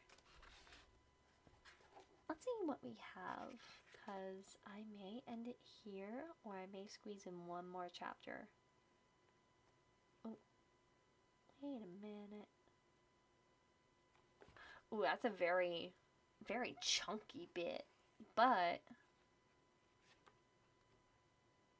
Oh yeah, we can wrap it up right after this one. Okay, so we can squeeze in one more chapter, and then we'll wrap it up for the night. We have plenty of time, and there's another interlude where the chapter that I'm on ends, so that is I'd say that's a pretty good time to end the stream and wrap it up for next time. Oh, actually, let me see. Interlude 2, actually,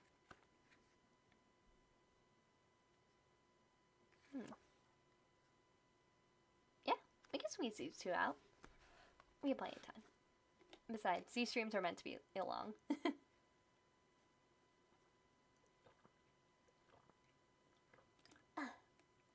Alright. Besides, I'm in a reading cozy mood, so yay. Chapter 8, June 3. I ran into Miss Mikami, who had been out of school for so many days, that morning on the stairs. It was the start of the week, Monday, June 8th. It was on the landing between the 2nd and 3rd floors of the East Stair in Building C. I was going up and Miss Mikami was coming down. It was just slightly before 8:30. "Oh, good morning." Flustered, I gave her an unintentionally awkward greeting.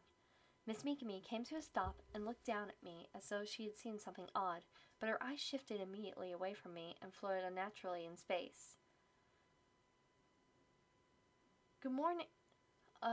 You're early. The warning bell hasn't even rung yet. I mean..." She didn't greet me or respond in any way. I thought it was a little strange, but I couldn't ask her anything else was wrong.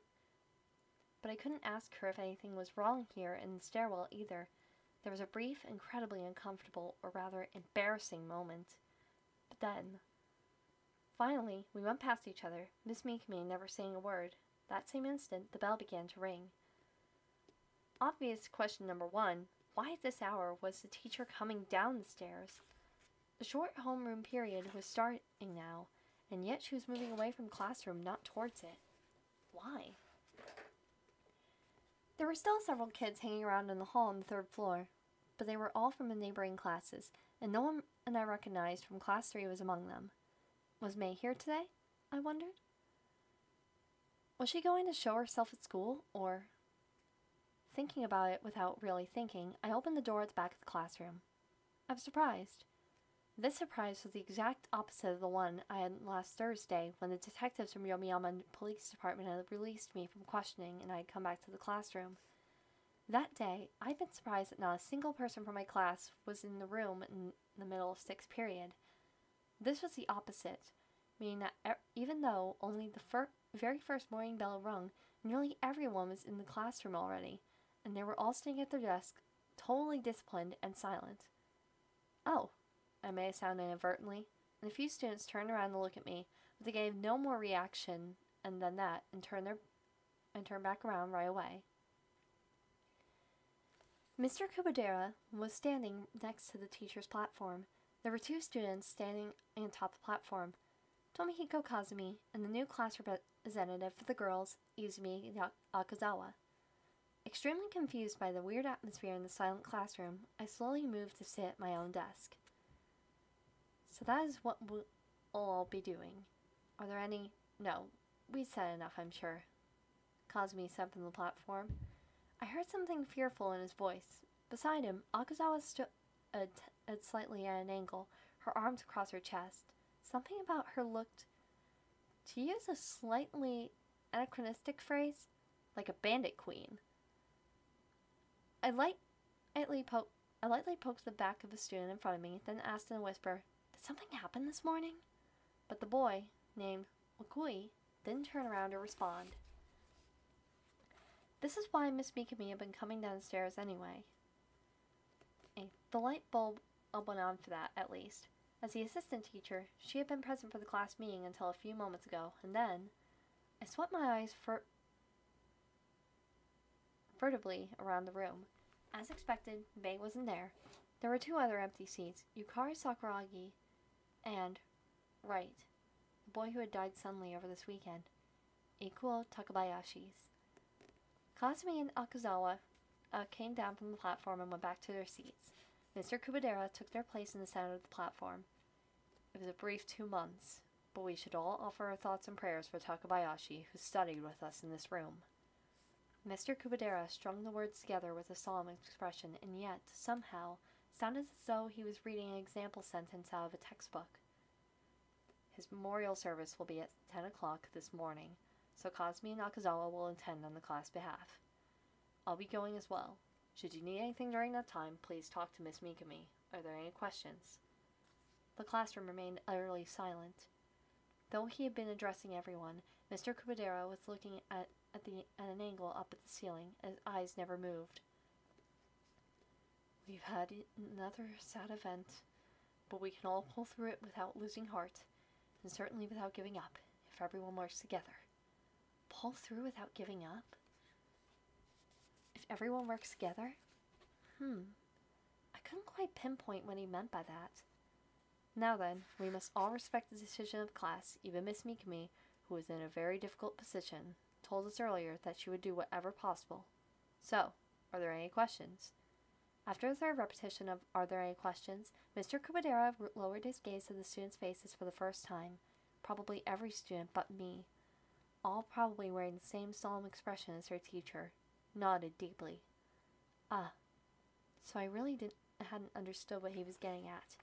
Even so, this is not exactly an atmosphere where I could put a hand up and declare, "Question!" Right up until he left the classroom a few minutes later, Mr. Kubadera never once looked my way. I don't think it was my imagination. First period was social studies. When the class ended, I immediately stood up and called to Yuya Mochizuki. After receiving the phone call 2 days ago on Saturday, when he learned of Takabayashi's death, he had hurried home, his face ashen. Obviously the news had bothered him, but then, in a certain sense, his reaction was extremely honest. He must have heard me call to him, but he didn't react at all. He looked around, seeming twitchy, then scurried out of the room, as if fleeing from me.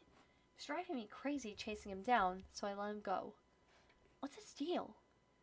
That was all I thought of it at the time. That I really didn't want people to find out that he'd snuck over to my house on Saturday.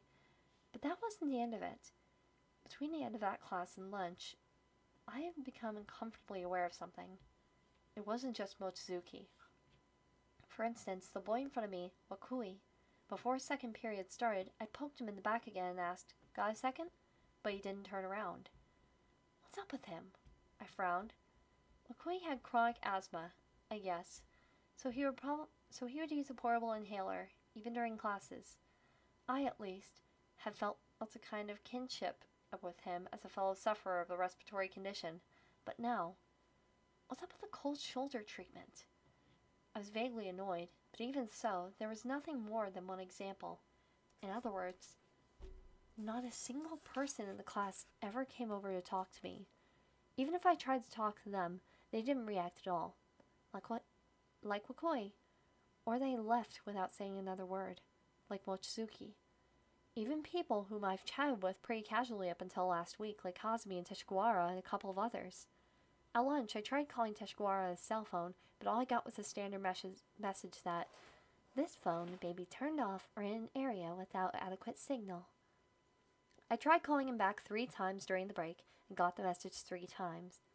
I spotted Mochizuki and called out to him again, but, just like before, he didn't respond. And so it went all day. In the end, I never got a full conversation with anyone from class that day. Really, forget that. I was never even once called on by a teacher, and so pretty much never spoke out loud, except to talk to myself. Even if I did talk, no one answered me. And that treatment just went on and on. Given all that, I was forced to take a fresh look at things, to consider the alienness, enigma, surrounding Mei Misaki, whether piece by piece or the overall picture of it that I had detected since first becoming a part of the 3rd year Class 3, at the beginning of May, to rethink what it meant, which I had almost but never quite managed to grasp all this month. What lay behind it, and the form of this reality that encompassed it all. What became my focus was the questions, which shouldn't have needed asking, of whether or not Mei Misaki existed. Was she there? Or wasn't she? Was she present in this class, in this world, or wasn't she? So many questions that had started to bother me as soon as I transferred here. I couldn't even start to list them all. Here was someone that not a single person in the class had any contact with or even tried to. Thinking back on it now, I had never once seen anyone from class go up to her or talk to her or call her name or even say it out loud. And the reactions everyone had when, in the midst of this treatment, I approached her or talked about her. The reactions of Kazumi and Teshigawara the first day, for instance, when I spotted Mei on the bench in front of Building 0 and talked to her. The reaction of Yukari Sakuragi the same day when I spoke of Mei's name in conversation while we sat out in gym class. The reactions of Teshigawara and Mochizuki. Had it been the next day? When I had gone to the secondary library after seeing Mei there, and there were others, a lot of others. In the end, Teshigawara had been thoughtful enough to call and give me a warning. Quit paying attention to things that aren't there. It's dangerous. And there was what Miss Mizuno's little brother, Takeru, had said to her too.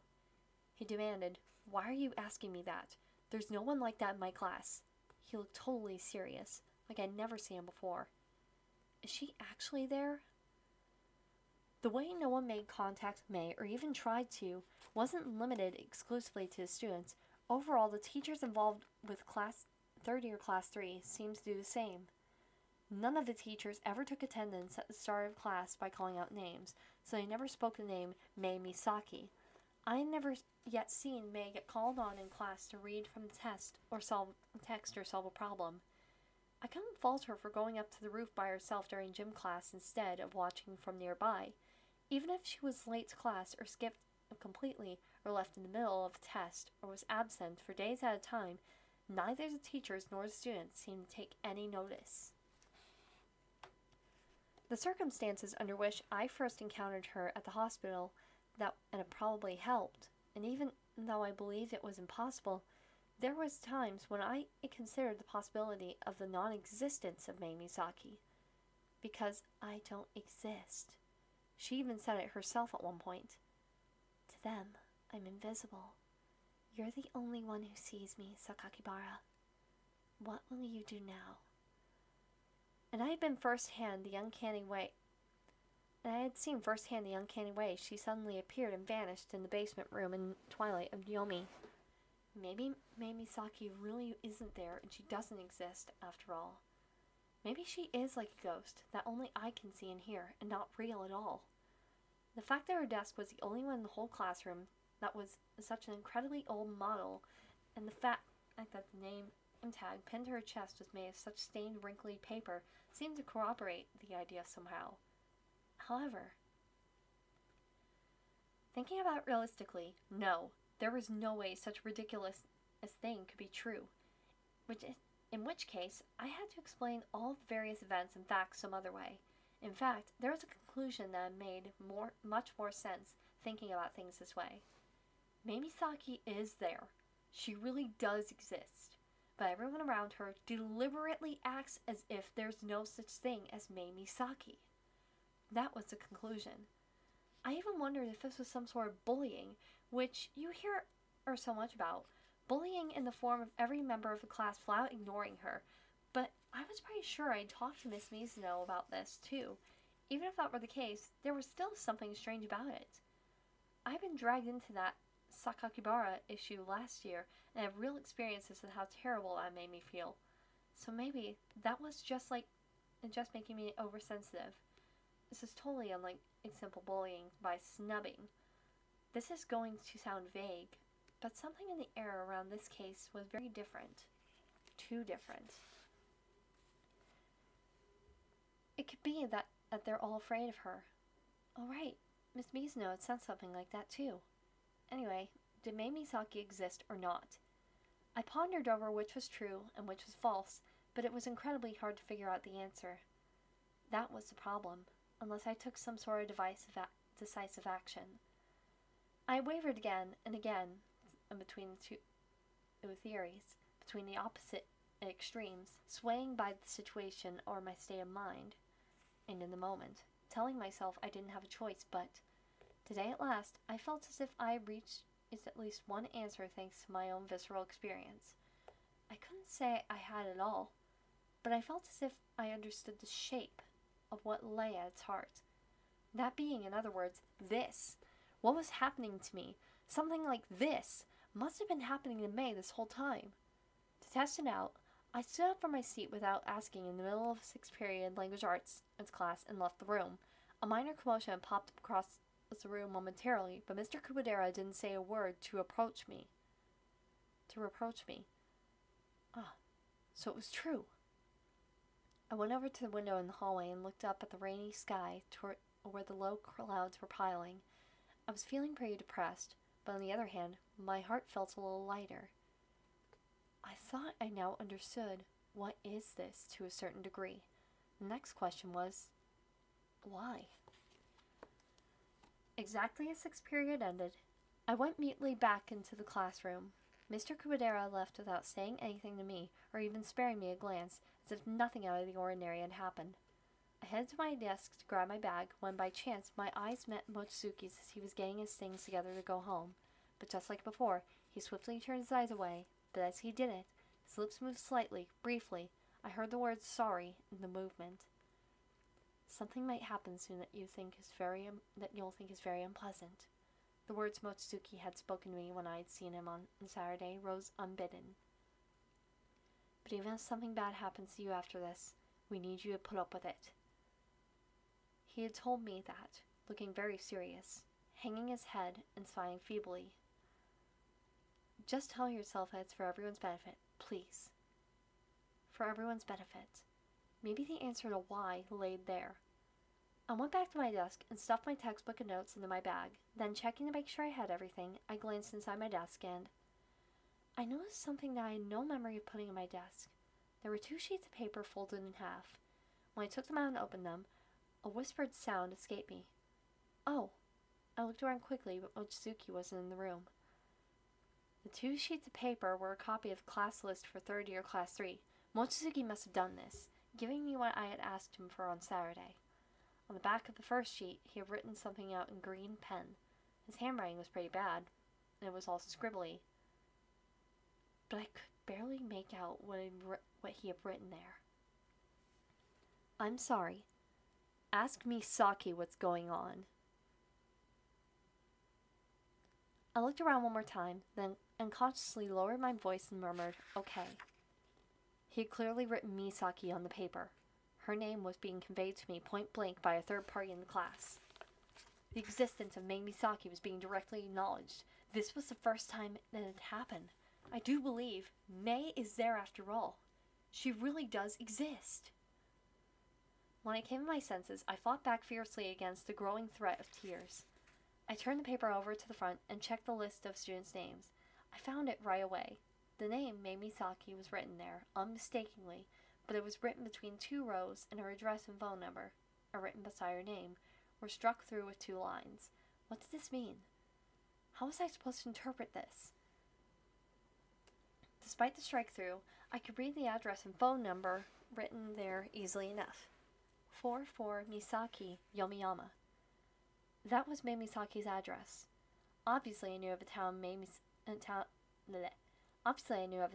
Misaki, and I also had some recollections of the area in the 404 block. I was pretty sure of it.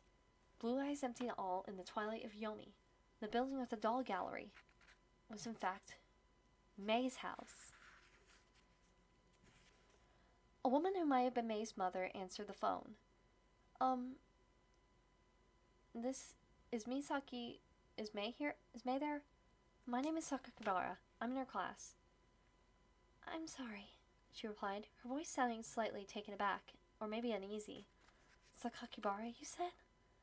Koichi Sakakibara. Yes, I'm the third year class 3 at North Yomi with, this is the Misaki household, right? It is. Is Mei there right now? I'm not sure. She didn't come to school today, so if she's there, could you put her on the line? Once I figured out her address and phone number, there was no way I was putting this off. I left the school building and went into an unfrequented corner of the schoolyard, where I quickly dialed the number on the class list into my cell phone. The woman who might have been her mother stalled, sounding more than a little confused. I'm not sure. I gave her one more push. Please, ma'am. After a moment, she said, All right, hold on, please. There was a long pause after that, and I listened to a crackly version of Fair Leaves, even though I know the name of the song, playing on a loop, until finally... Hello. I heard Mei's voice in my ear. My grip tightened on my cell phone. This is Sakakibara. This is Sakakibara. Sorry to call you out of the blue like this. There was a weird pause for 2 or 3 seconds. Then she curtly asked, What do you want? I want to see you, I replied, refusing in a waver. There's something I want to ask you about. You have something to ask me? Yeah, I followed that up right away. That place is your house, right? The doll gallery in Misaki? I thought you already knew that. In the back of my mind, maybe. But I wasn't sure until I saw the class list. Mochizuki gave me a copy. But he told me to ask you what's going on. Oh, really? Her reaction was apathetic, or more like a deliberate play at being uninterested. In contrast, I got louder. Did you hear that Ikuo Takabayashi died? What? This time I got the right reaction. A short burst of surprise. Apparently, she hadn't learned about him. It was sudden. On Saturday afternoon of a heart attack, though they said he had always been pretty sick. Oh. She returned to her distant demeanor, even more staunchly than before, it seemed. The second one to die in June. The second one to die in June, meaning that Miss Mizuno had been the first? And then today, I went on undaunted. When I went to school, the class was acting weird. It was as if everyone agreed to act as if I wasn't there. You? Yeah. The whole day, as soon as I got there. So I figured maybe it's the same as what they were doing to you. A brief silence intervened, and then at last. So I decided to try that, Mei said, her voice a heavy sigh. What do you mean? I asked, putting force behind my words. Why would they all do something like this? I tried weighing the length of her previous silence, but there was no answer. This time, I held my voice in check more. Anyway, that's why I wanted to see you and ask what's going on. No answer. Come on, can we meet up? Still nothing. Come on, Misaki. Fine. Her voice was thin when she answered. Where are you right now? Still at school. I'm just about to leave. Then why don't you come here? You know how to get here, right? Yeah. Okay. In 30 minutes, then, I say. In the room in the basement, alright? Perfect. I'm leaving now. I'll tell my little grandma Amine you're coming. I'll be waiting. Amine was written with the characters for At the Root of Heaven. That was something I found out later. The word grandma reminded me immediately of the old woman greeting visitors at the table next to the entrance. Take a nice sip.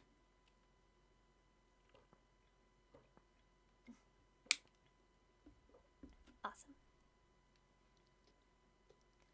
And so, it was I visited Blue Eyes Empty to All in the twilight of Yomi for the third time. The doorbell ringing dully, the voice of a white-haired old woman greeting me, the twilight dimness within the gallery at the cusp of sunset. "May is downstairs," the old woman said when she saw my face. "You go on in. No need to pay the fee." There were no visitors in the gallery on the first floor. There aren't any other customers right now anyway. Right. The old woman had twice told me that, the 2 times I had come here before. That there weren't any other customers, and yet, when I had gone down to the basement, may have been there on both of occasions. I felt a slight nagging in my mind about why that could be, and I found it strange, and because of that, my mind had been inclined, however, slightly towards the non-existence of Mei Misaki, but the answer had been the simplest thing imaginable. Now that I knew, there was nothing strange about it at all. There hadn't been any secret meaning in the old woman's words. She had simply given me the bare facts at the time. There aren't any other customers anyway. She had been right. Because May wasn't a customer, this building, including this gallery, was her home. I slipped between the ranks of dolls on quiet steps, heading for the back staircase, once again consciously taking deep breaths for the lifeless dolls. The music playing in the museum today was not string music, it was a haunting female vocalist. The lyrics, backed by an equally haunting melody, weren't in English or Japanese. It might have been French. It was a little before 4 in the afternoon, and in the display room in the crypt-like basement, sunk in a greater chill than the first floor, in the very center of the room, May stood alone, wearing a thick, black, long-sleeved shirt and black jeans. This is the first time I'd seen her dressed in anything outside of her school uniform. Fighting back the tension rising uncontrollably within me, I raised a hand in a casual wave. "Hey." "Well," she asked me with the faintest of smiles. "How does it feel to not exist?" "Hi there, call me Senpai or Daddy. Hi, welcome in. Thank you for joining." "How does it feel to not exist?" "It doesn't feel great," I replied, deliberately pursing my lips at her. "But even so, I kind of feel like a weight has been lifted." "Oh? Why is that?" "Because now I know that Mei Misaki exists. However, even so, it could be that the girl who was there in front of me really usually isn't there." The doubt flitted through my mind, whispering though it was. It's definitely a little spooky. It's a very mysterious book. There's a mystery going on, and we are just now getting a few clues, and we're starting to unravel it. So let's get started in this. Even so, it could be that the girl who's there in front of me really truly isn't there. The doubt flitted through my mind, whispered though it was. I blinked harshly to banish the thought, then fixed my eyes squarely on May and took a step closer. "The first time I met you here, I spoke the words just so I could hear myself say them. You told me I come down here sometimes, since I don't hate it in here. That day, you didn't have your bag with you, even though you had just come from school, which tells me that ordinarily you live on the upper floors of this building and come down here sometimes. That day, you came home and put down your bag, and then, because you were in the mood, you came down here." "That's fine, no worries. If anything, this stream, as well as other past streams, will be uploaded to my YouTube. I've been very far behind on uploading them, but there will definitely be quite a few uploaded tonight. That way, they're all there for your perusal, and you can always listen in on them at any time. And of course, since this is a quiet reading stream, you're welcome to use this as ASMR ambiance to help you sleep, but that is up to you. Either way, we are willing to accommodate for everyone when it comes to these streams. That way, everyone is included. That's the goal. Everyone deserves the good vibes." Okay, let me see. Where was I? There we go. Obviously. Another faint smile touched May's face as she nodded. I went on. "When I asked you if you lived nearby, you told me, well, yeah. That was... Look, we use the third floor of his building as our house. There's nothing wrong with saying it's nearby, is there? Yeah, so that's what you meant. That old woman who's always next to the door, you called her Grandma Amane? She's my mom's aunt, which makes her my great-aunt. Excuse me. My mom's mom died young, so as far as I'm concerned, she's like my grandma. May spoke diffidently, and without faltering. Bright lights aren't good for her eyes, so she started wearing those glasses all the time. She says she can tell people apart just fine, so I guess it doesn't affect her work. Was that your mom on the phone? You surprise her. I never really get calls from kids at school. Oh, maybe I'm just imagining things, but is your mom... Is she what? I mean, is your mom the one who makes the dolls here? That Kurika person. Yeah, May nodded without apology. Kurika is her stage name, I guess you could say. Her real name is a lot more common. She spends most of her day holed up in that workshop on the second floor, making dolls and painting pictures or whatever else. She's a weirdo. Does the M in the Studio M stand for Misaki? Not so complicated, huh? The middle-aged woman in the marigold-colored clothes who's been on the landing of the outside stairs the second time I'd come here. I'd already figured out she was involved in the doll studio, but could that have been May's mother, the doll maker Kurika herself? And what about your dad? May's eyes slipped away. Same as yours, she replied. You mean he's overseas? I think he's in Germany right now. He's out of Japan more than half a year, and then he's in Tokyo for more than half of what's left. Does he work in trade or something? I don't know. I'm not really clear on what his job is, but I guess he's got tons of money, because he built this place and lets my mom do whatever she wants. Wow.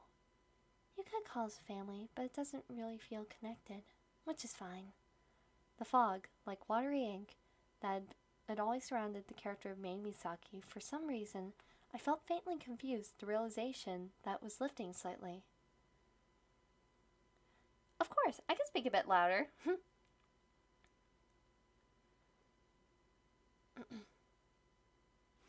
Wait, actually, let me adjust the ambiance just a little bit.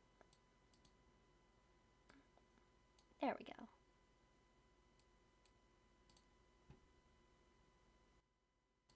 How's that? Is that a little better? Is that a little bit better?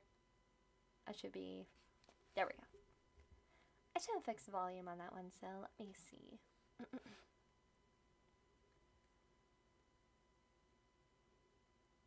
Let's see, where was I just at? There we go. You want to go to the third floor? May asked. Or did you want to keep talking here? That's okay. No problem. You can't really handle this place, can you, Sakakibara? It's not that I can't handle it. But you're not used to it yet, are you? To the air in this place packed with the emptiness of the dolls? You must have a lot more questions. Yeah, I do. Then, May turned silently on her heel. She started to walk off towards the back of the room. She went to one side of the black coffin that held the doll of a young girl that looked like her. Then she disappeared. Lagging by several beats, I hurried after her. Behind the coffin, the deep red curtain hanging over the wall was swaying slightly again today.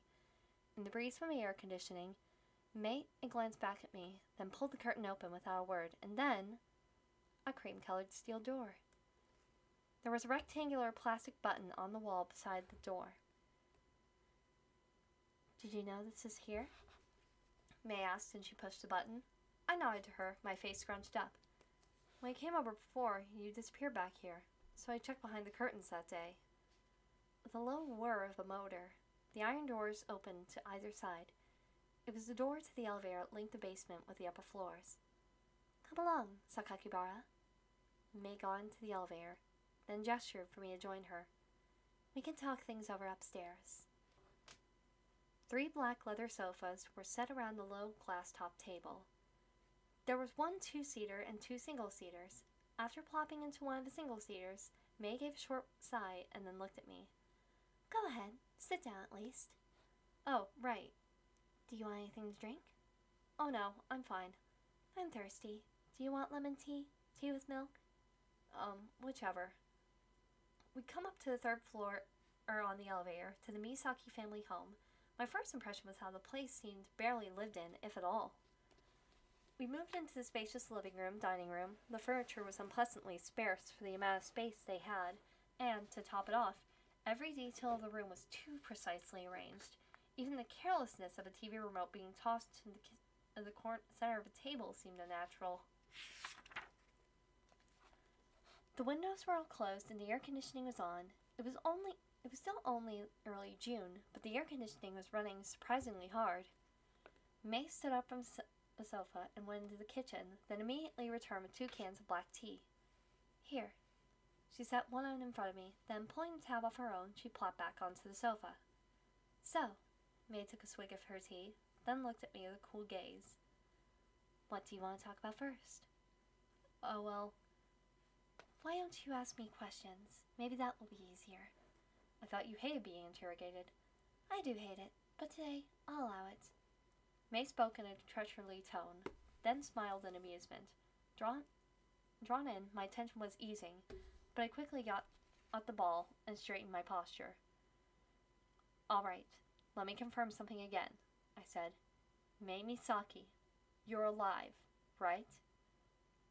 Did you think maybe I was a ghost? I'm not going to say that I didn't have my doubts sometimes, to be honest. I guess I can't blame you. May smiled in amusement again. But now all your doubts are gone, I hope. If we're talking in the level of whether or not I exist, then absolutely, I'm alive. A real flesh and blood human being. The only people who think I'm not there are the ones in 3rd year class 3 at North Yomi. Though actually, that was supposed to include you too, Sakakibara. Give me a moment, I just gotta plug in my phone, I'm so sorry. Just saw out of the corner of my eye that my phone was dying, so let me get that plugged in. Okay, I'm happy now. Okay. Alright. Me? Yeah. But that failed pretty early on. Excuse me. Now you're like me. And it's hard to explain. I noted down the words that stuck out to me. Failed, like me. In a corner of my mind, and asked May another question. When did it start? When did everyone in class start pretending that no student named May Misaki existed? Has it always been that way? What do you mean always? Like, as soon as you started 3rd year, or before that? Once we joined 3rd year class 3, of course, but it wasn't right away. There was no longer a smile on May's face as she answered.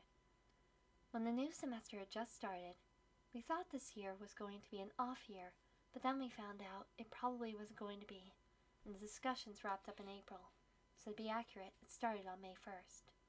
May 1st? You got out of the hospital and first came to North Yomi on the 6th, right? Yeah.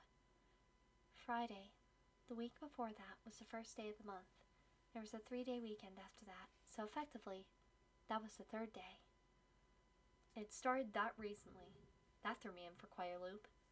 I'd gotten the idea somehow that this had been going on for longer, at least before I came to this town, and in a sustained way. A lot of stuff must seem strange to you after that first day. Well, that's true. I nodded deeply to underscore her comment. Every time I talked to you or said your name, Cosme and Teshigawara, everyone around me would react so weirdly.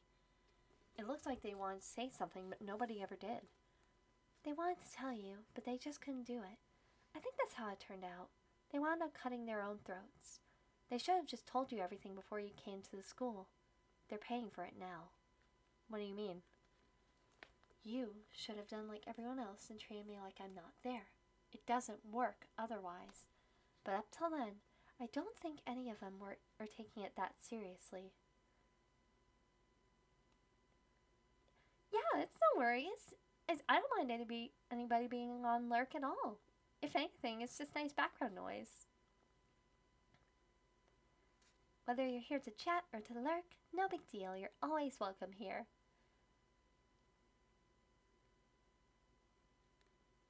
Remember what I told you? How even I only half believed it deep down? How I didn't buy into it 100%? She was right. I did remember her saying those words, but it's not just bullying, is it? I pushed on with my questions. No, I don't think anyone was thinking of it like that. Then why were you the target?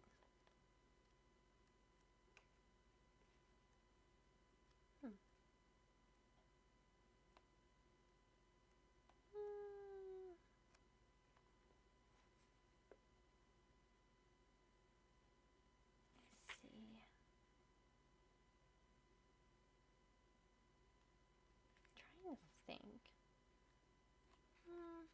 I think we'll wrap up right at the interlude because my voice is starting to feel a little tired. So I'll probably stop it right at the interlude. If anything, that's still a good place to stop.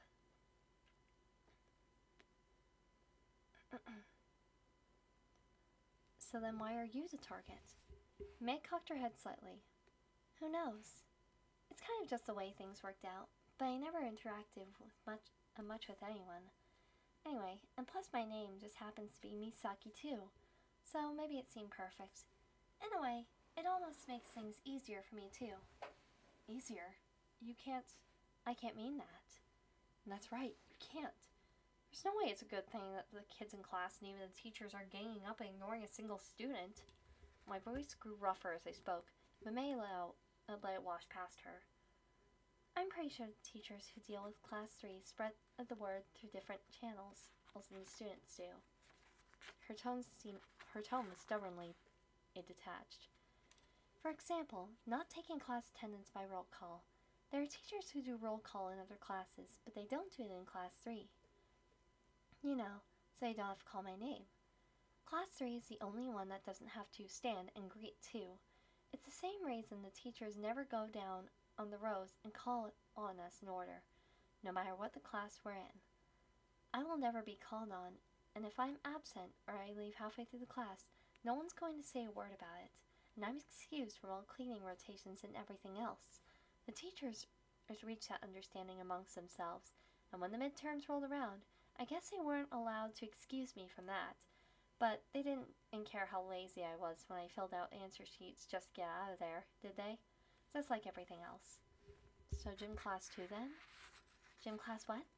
Since they split gym class into boys and girls, I heard that class 1 and class 2 have gym together. Class 4 and class 5 have their own gym together. But class 3 is the only one by itself.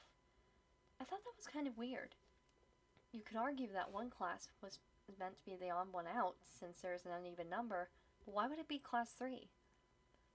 So other classes don't get pulled in, so the number of students affected doesn't go up. Maybe they do it out of some kind of concern like that.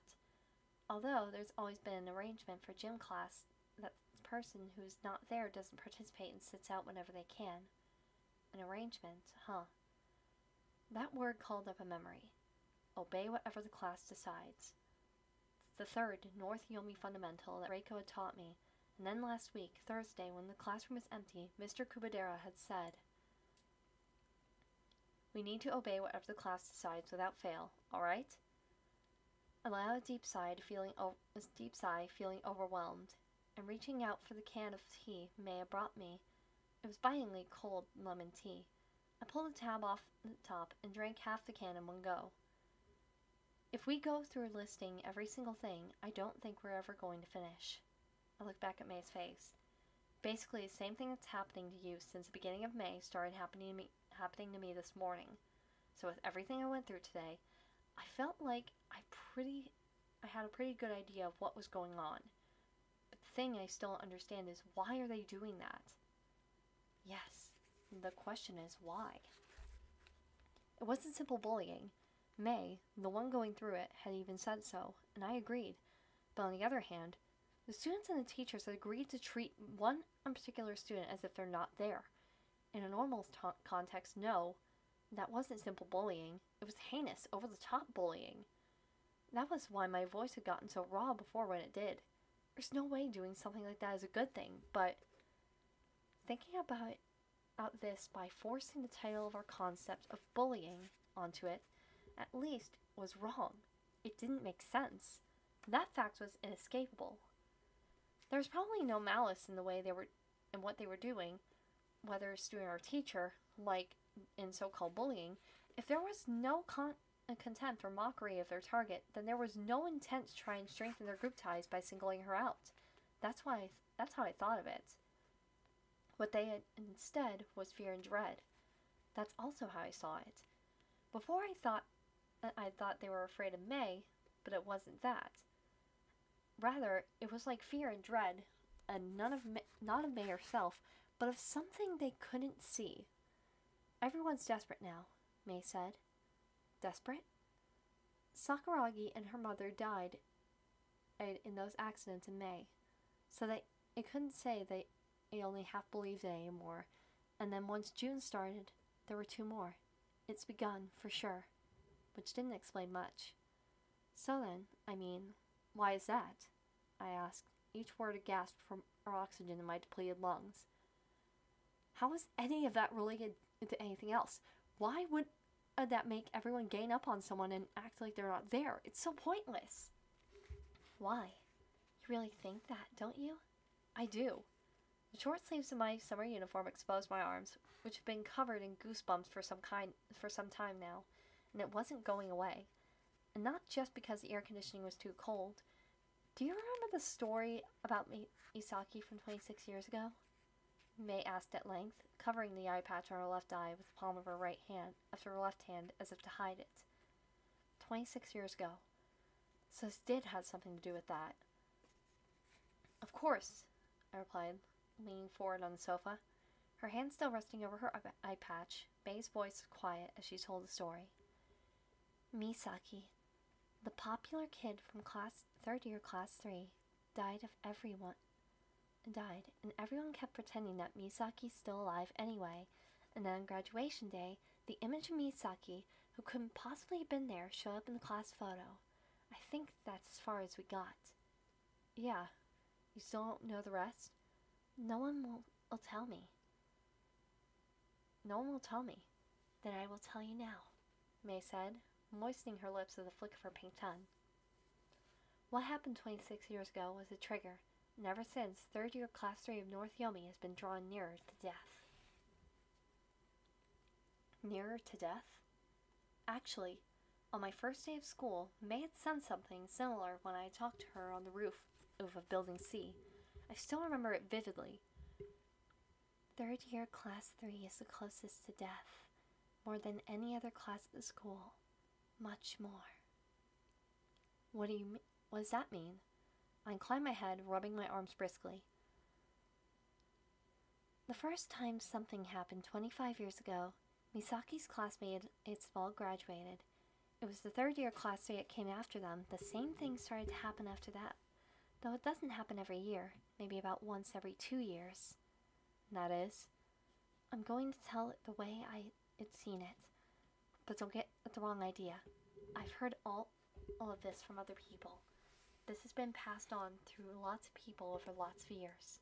So basically some kind of legend. The situation made it impossible to write the whole thing off as just that. I nodded solemnly, my eyes fixed on May's lips. The students have their own channels for handing the story down among themselves, separate from the teachers. Last year's third year class 3 tells the next year's third year class 3. That's how I found out about most of this. This stuff goes around in the other classes in the other years, kind of like a rumor. But at its root, this is a secret that only people involved in third year class 3 know, and they absolutely cannot talk about to anyone else. So, come on, what is it? I couldn't stop chafing my arms. The goosebumps just wouldn't go away. A mysterious event that first happened to third year class 3 25 years ago, May said, flinging the words out. Then she broke off and my breath caught. When that happened, when it started, I mean, there was at least one death every month, without exception, in third year class 3 that year. Sometimes it was the students, sometimes it was their families. There were accidents and illnesses, sometimes a suicide, or they would be involved in some kind of accident. There were people who said it had to be a curse. A curse? The curse of third year class 3. Huh. What is it? I asked again. What is this mysterious event? Well, May finally dropped her hand from her eye patch and replied. There's one extra kid in the class. No one notices when they get added. There's an extra person, and no one has any way of telling who it is. There's one extra person? I repeated it back to her, not understanding. Someone had to have... I told you, we don't know who it is, May answered, her expression unmoving. It first happened 25 years ago, April 1973. As soon as the new semester started, they realized they were one desk short in the classroom. They thought they had gotten enough desks already for the number of students in class that year, and when they tried to start class, they realized they were one short. And that was because the number of students had gone up. Yeah. But you can't tell who the extra kid is. You can ask everyone, but no one will say it's them, and no one knows either. Even so, unable to grasp this idea, I cut in with the most obvious of questions. Can't they look like something like that up on the class list or in school records? It doesn't work. No matter where they look, the class list, all kinds of records, everything seems to match up. More like, they can't tell that the records don't match up, because things are changed, like tampered with, so they can't prove anything. So they're just short one desk. Excuse me. Tampered? So someone secretly doctors the records? Tampered is just a metaphor. See, it's not just the records. Everyone's memories get altered too. Huh? You don't think that's possible, do you? Well, no. But apparently it's true. As she responded, May looked extremely confused about how to explain it. It isn't anything a person could have done. That's the kind of phenomena it was. It is. At least, that's how someone explained it to me. A phenomenon. Ugh. I could barely understand what she was telling me. Tampering with the records? Altering people's memories? That kind of thing was totally... When someone dies, there's a funeral. I don't know why, but out of nowhere, my grandfather's papery voice played in my ears, with that same strange low-frequency sound, as if obscuring his words. I don't want to go to any more funerals. At first, they all thought someone had screwed up, so they dug up an extra desk and chair and forgot about it. I suppose that's natural. It's not something that would normally occur to anyone. The number of students going up by one without anyone noticing. No one took the possibility seriously. But then, her right eye, not hidden by the eye patch, slowly closed and then opened again. Like I said, starting that April, people linked to the class started to die each month. This is an indisputable fact. Every month for a whole year. For 1973, I think it was 6 students and 10 families members. It's not exactly normal. No, I couldn't disagree with that. If it really did happen, 16 people in 1 year, I knew that number was definitely out of the ordinary. May slowly closed and then opened her right eye again, and then went on. And then the same thing happened into the year after that. At 2. When the new semester started, there were one desk short and every month someone died. And by then the people in the middle of it knew it couldn't be anything ordinary. Some people even said it had to be a curse. The curse of third year class 3. If it is a curse, then where did it come from? I asked, and May called me as follows. It was the curse of Misaki, who died 26 years ago. Why would Misaki put a curse on anyone? I pressed. It's not like Misaki had any horrible experiences in class or anything, right? Everyone was sad about the sudden death and such a popular kid, weren't they? And Misaki cursed him anyway? It is strange, isn't it? I think so too. That's why someone told me that this is different from what you call a curse. Who's someone? It was starting to bug me, so I thought I'd ask. May didn't answer, and instead, Ed started to press ahead with the story. So then... Wait, I stopped her, and pressed a thumb against my left temple. Let me organize this a little. 26 years ago, Misaki from 3rd year class 3 died. The next year, there was an extra person in the class, but no one knows who it was. Then every month, the kids in the class, as were their family members, started to die. I mean, what exactly is the logic tying this stuff together? Why do people die? And when there's someone extra, why would... I don't know any formal logic for that. May gave a slight shake of her head. I'm not really a specialist in the issue. It's just that after all the stuff that's happened up till now, I don't know. I got a picture that's come together from experience. Everyone involved knows the story since it gets handed down every year. She lowered her voice by saying, the someone extra is the casualty. What? The tip of my thumb pressed even harder to my temple. Is that... You mean Misaki, who died 26 years ago? No, it doesn't work like that. May gave another small shake of her head. It's not Misaki. It's some other casualty. Casualty? Oh, causality. Wow, I've been misreading that the entire time. The word scratched into May's desk. Wait. Causality. Yeah. The word scratched into May's desk in the classroom. Who is the causality? The words flashed dubiously through my mind. It was everyone in the third year class 3 26 years ago, acting that way, that started all this. They decided that their dead classmate Misaki wasn't dead anyway, and was actually still alive right over there, and kept the act going the whole year. The result was that when they took the photo in her classroom the day of graduation, it showed Misaki, who couldn't have been present in the living world. If you think about it, the causality had been called back to them. May went on. Her expression was ecstatic as ever. Meaning, maybe that the trigger, and that's why the third year class 3 of North Yomi is closer to death. Maybe it became a sight, like a vessel it draws the causality in. It's something like that. It draws the causality in? Yeah, obviously there's no rational explanation for it, but still, that's what started to happen. That's how the story goes. Just like the other time she told me this, surrounded by the dolls in the basement, May at some point shifted. It had some point shifted to a tone that suggested the secrets of the world lay exposed before her. The causality is part of the class because the entire class is closer to death. I suppose you could look at it the other way too. Since causality got mixed up in the class, we came closer to death. Whichever way it is. Are you listening, Sakakibara? Death is emptiness, just like the dolls. If you get too close to it, it sucks you in. That's why someone dies every month.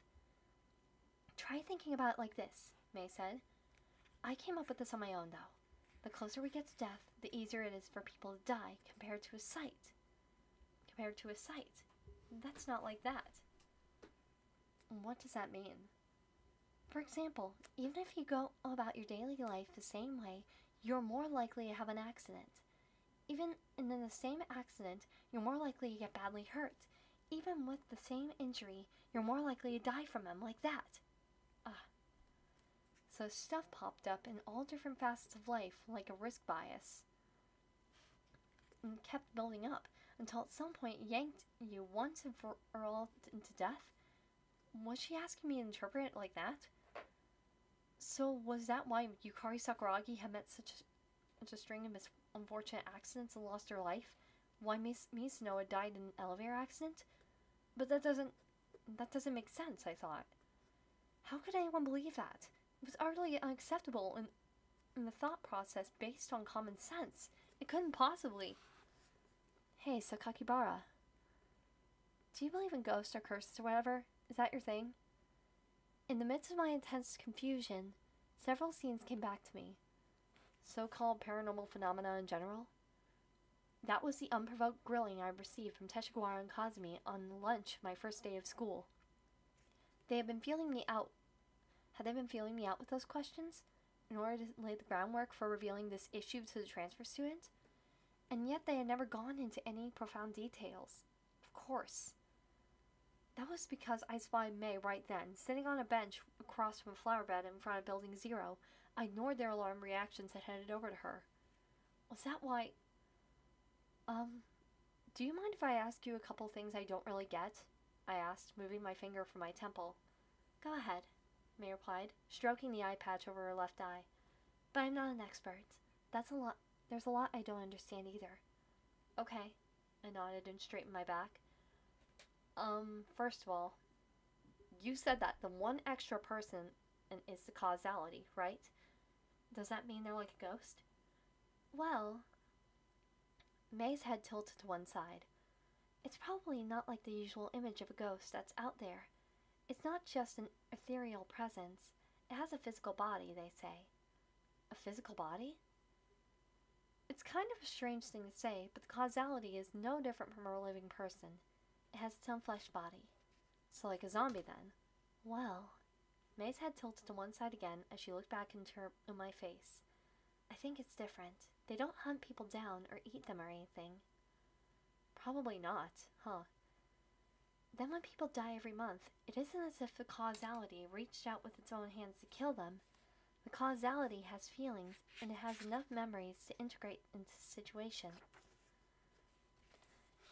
It has no idea at all that it's the causality. That's why you can't tell who they are. So then, my question grew together slowly. At some point or other, it becomes clear who the extra person mixed into the class that year was, right? Yeah. They say you can find out, and you find out once graduation is over. How do you find out? Because the extra person disappears. They say the records and memories of the person go back to the way they were too. What kind of person gets mixed up in the class as the causality exactly? Has there ever been someone without a link or any association to the class? I don't know, but there is a kind of rule for it. A rule? It's a person who's died as part of his phenomenon before. Whether it's an actual student from 3rd year class 3 or their little brother or sister, or... Then who could it have been the first time 25 years ago? Was it Misaki, since they died the year before? But then wouldn't someone would have realized Misaki's here, wouldn't they? Maybe that thought was proof that I couldn't let go of rational thinking. A lot of the changes in tampering happens all on their own, so I don't think it would have seemed strange if it were Misaki, May responded. But I heard that's not what's happening this year. Then who is it? Misaki's little brother or sister. They died at the same time Misaki did, and they were 1 year younger than Misaki, so they would have been they would have been 3rd year that year. Misaki's little brother or sister. I see. I spoke the words myself then and couldn't help acknowledging it. You're saying that for a whole year, no one, not even the teachers, not even the students, noticed that this kid, who had died the year before, was in the class and they just accepted it as reality? That's what I'm saying. May nodded and then let out a long sigh and shut her eyes, the very picture of exhaustion. 2 seconds, then 3, went by before she murmured, but... She opened her right eye in a slit. No matter how much I try to explain it, it's a hard story to pin down when you start thinking about it. How come? Well, May mulled over her words, but when she spoke, they came with hardly any hesitation at all.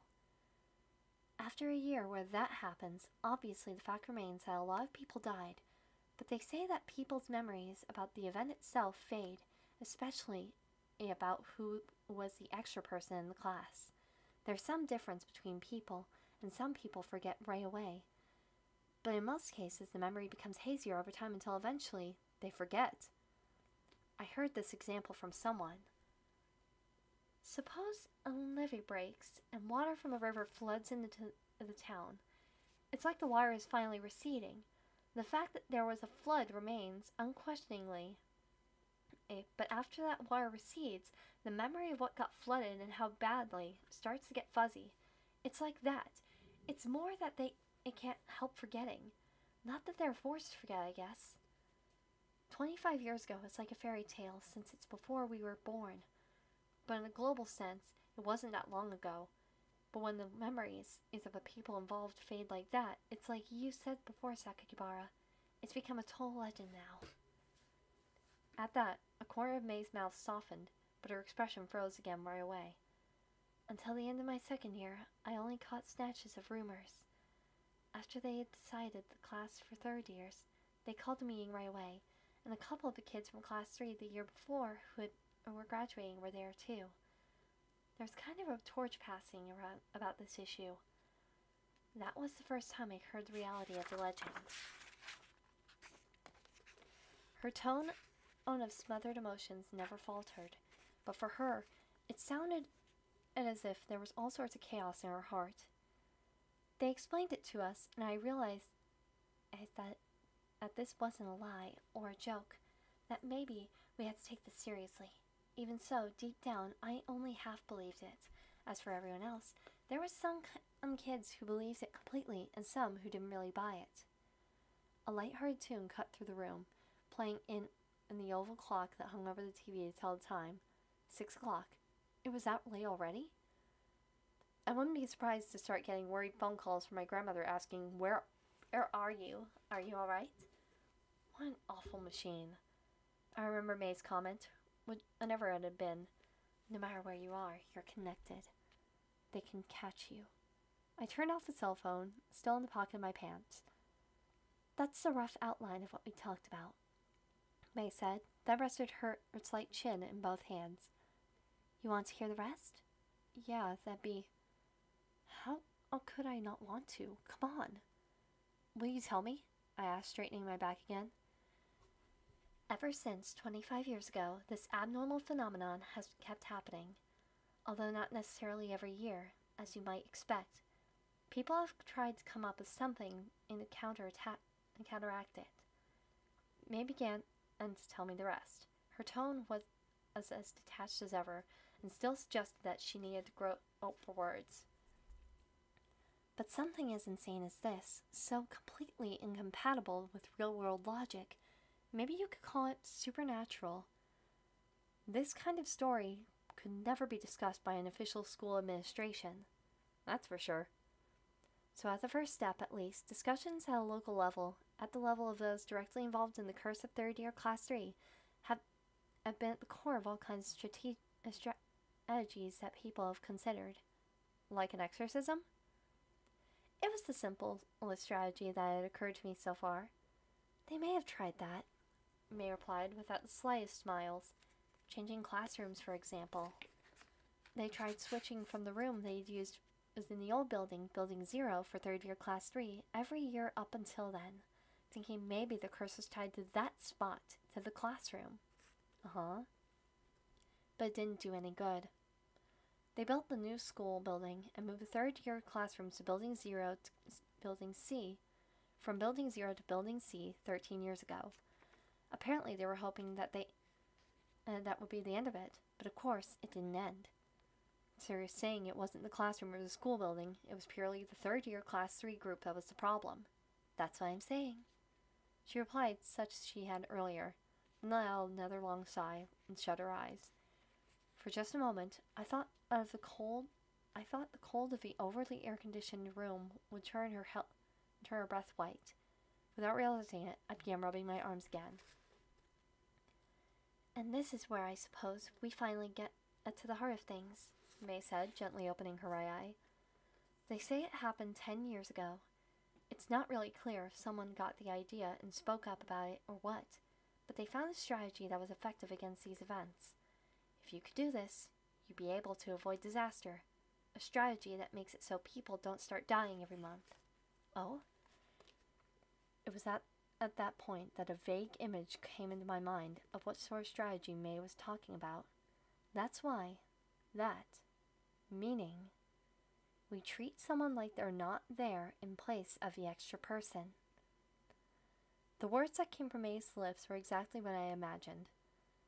That way, you bring the class back to the number of people it's supposed to have. You balance the books. That's how you prevent disaster for that year.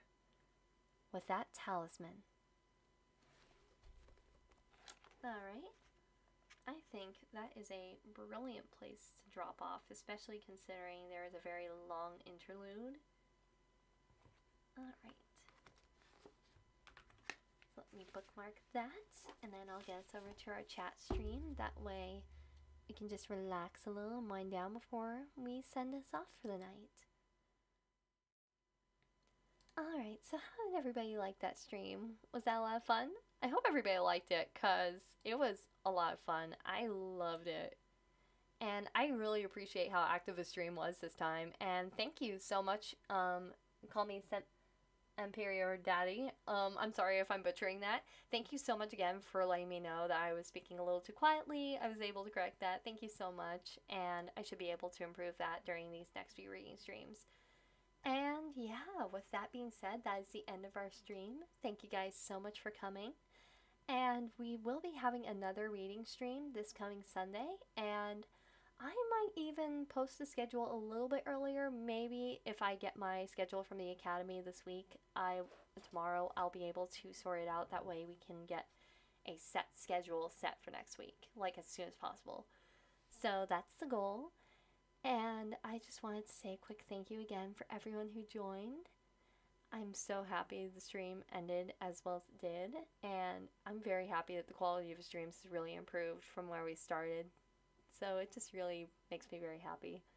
So let me see. We're a pretty good chunk into the book. So this is actually a good time for us to start considering our next book, which I actually may not do the voting this time because it is a book I really do want to get into for spooky season. And I feel like it's a really good book to read during October in particular. It's called, let's see, The Final Girls Support Group. It's basically a novel. Let me see. I have it right here in my little pile of books right next to my desk. Hold on. There's like 20 different books here. Let's see. The Final Girls Support Group, and it's by Grady Hendrix. I'm really interested in reading this because it's by an author that I've been seeing like glance around on Book Talk. And evidently, they're the same author behind the book, The Southern Book Club's Guide to Slaying Vampires, which I've definitely seen floating around on Book Talk. So, and the Final Girl Support Group especially caught my eye because I'm a sucker for those, like, very cheesy, corny, like, 80s horror movies with the final girl and such. And it just really caught my eye, especially the concept. So I'm thinking that would be a really good book to read read for October, especially considering that's like directly on Halloween.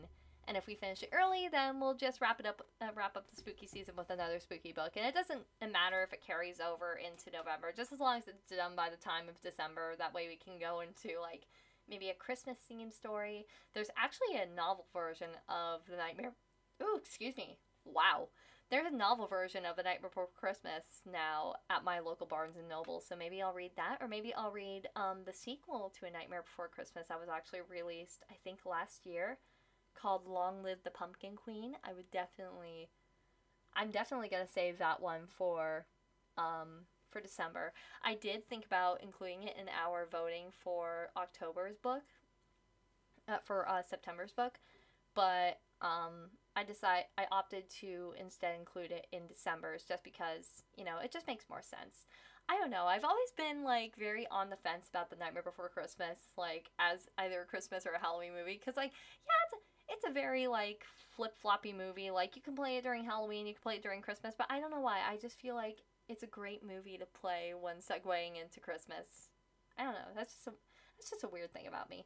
I still do love Nightmare Before Christmas in any capacity, regardless of if it's during Halloween or Christmas, but I don't know why. It just feels right, especially to play it after Halloween, especially considering the movie does take place right after Halloween.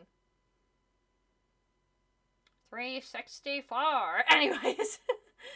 Alright, with that being said, thank you guys so much for joining tonight's stream, and then this Sunday we will wrap up the week. We will start the week off with a new story, with doing another big chunk of another. I think we'll be able to get pretty far in. And then I will see you guys at stream. Thank you guys so much for joining again, and I will see you guys again soon. Thank you for coming. Good night.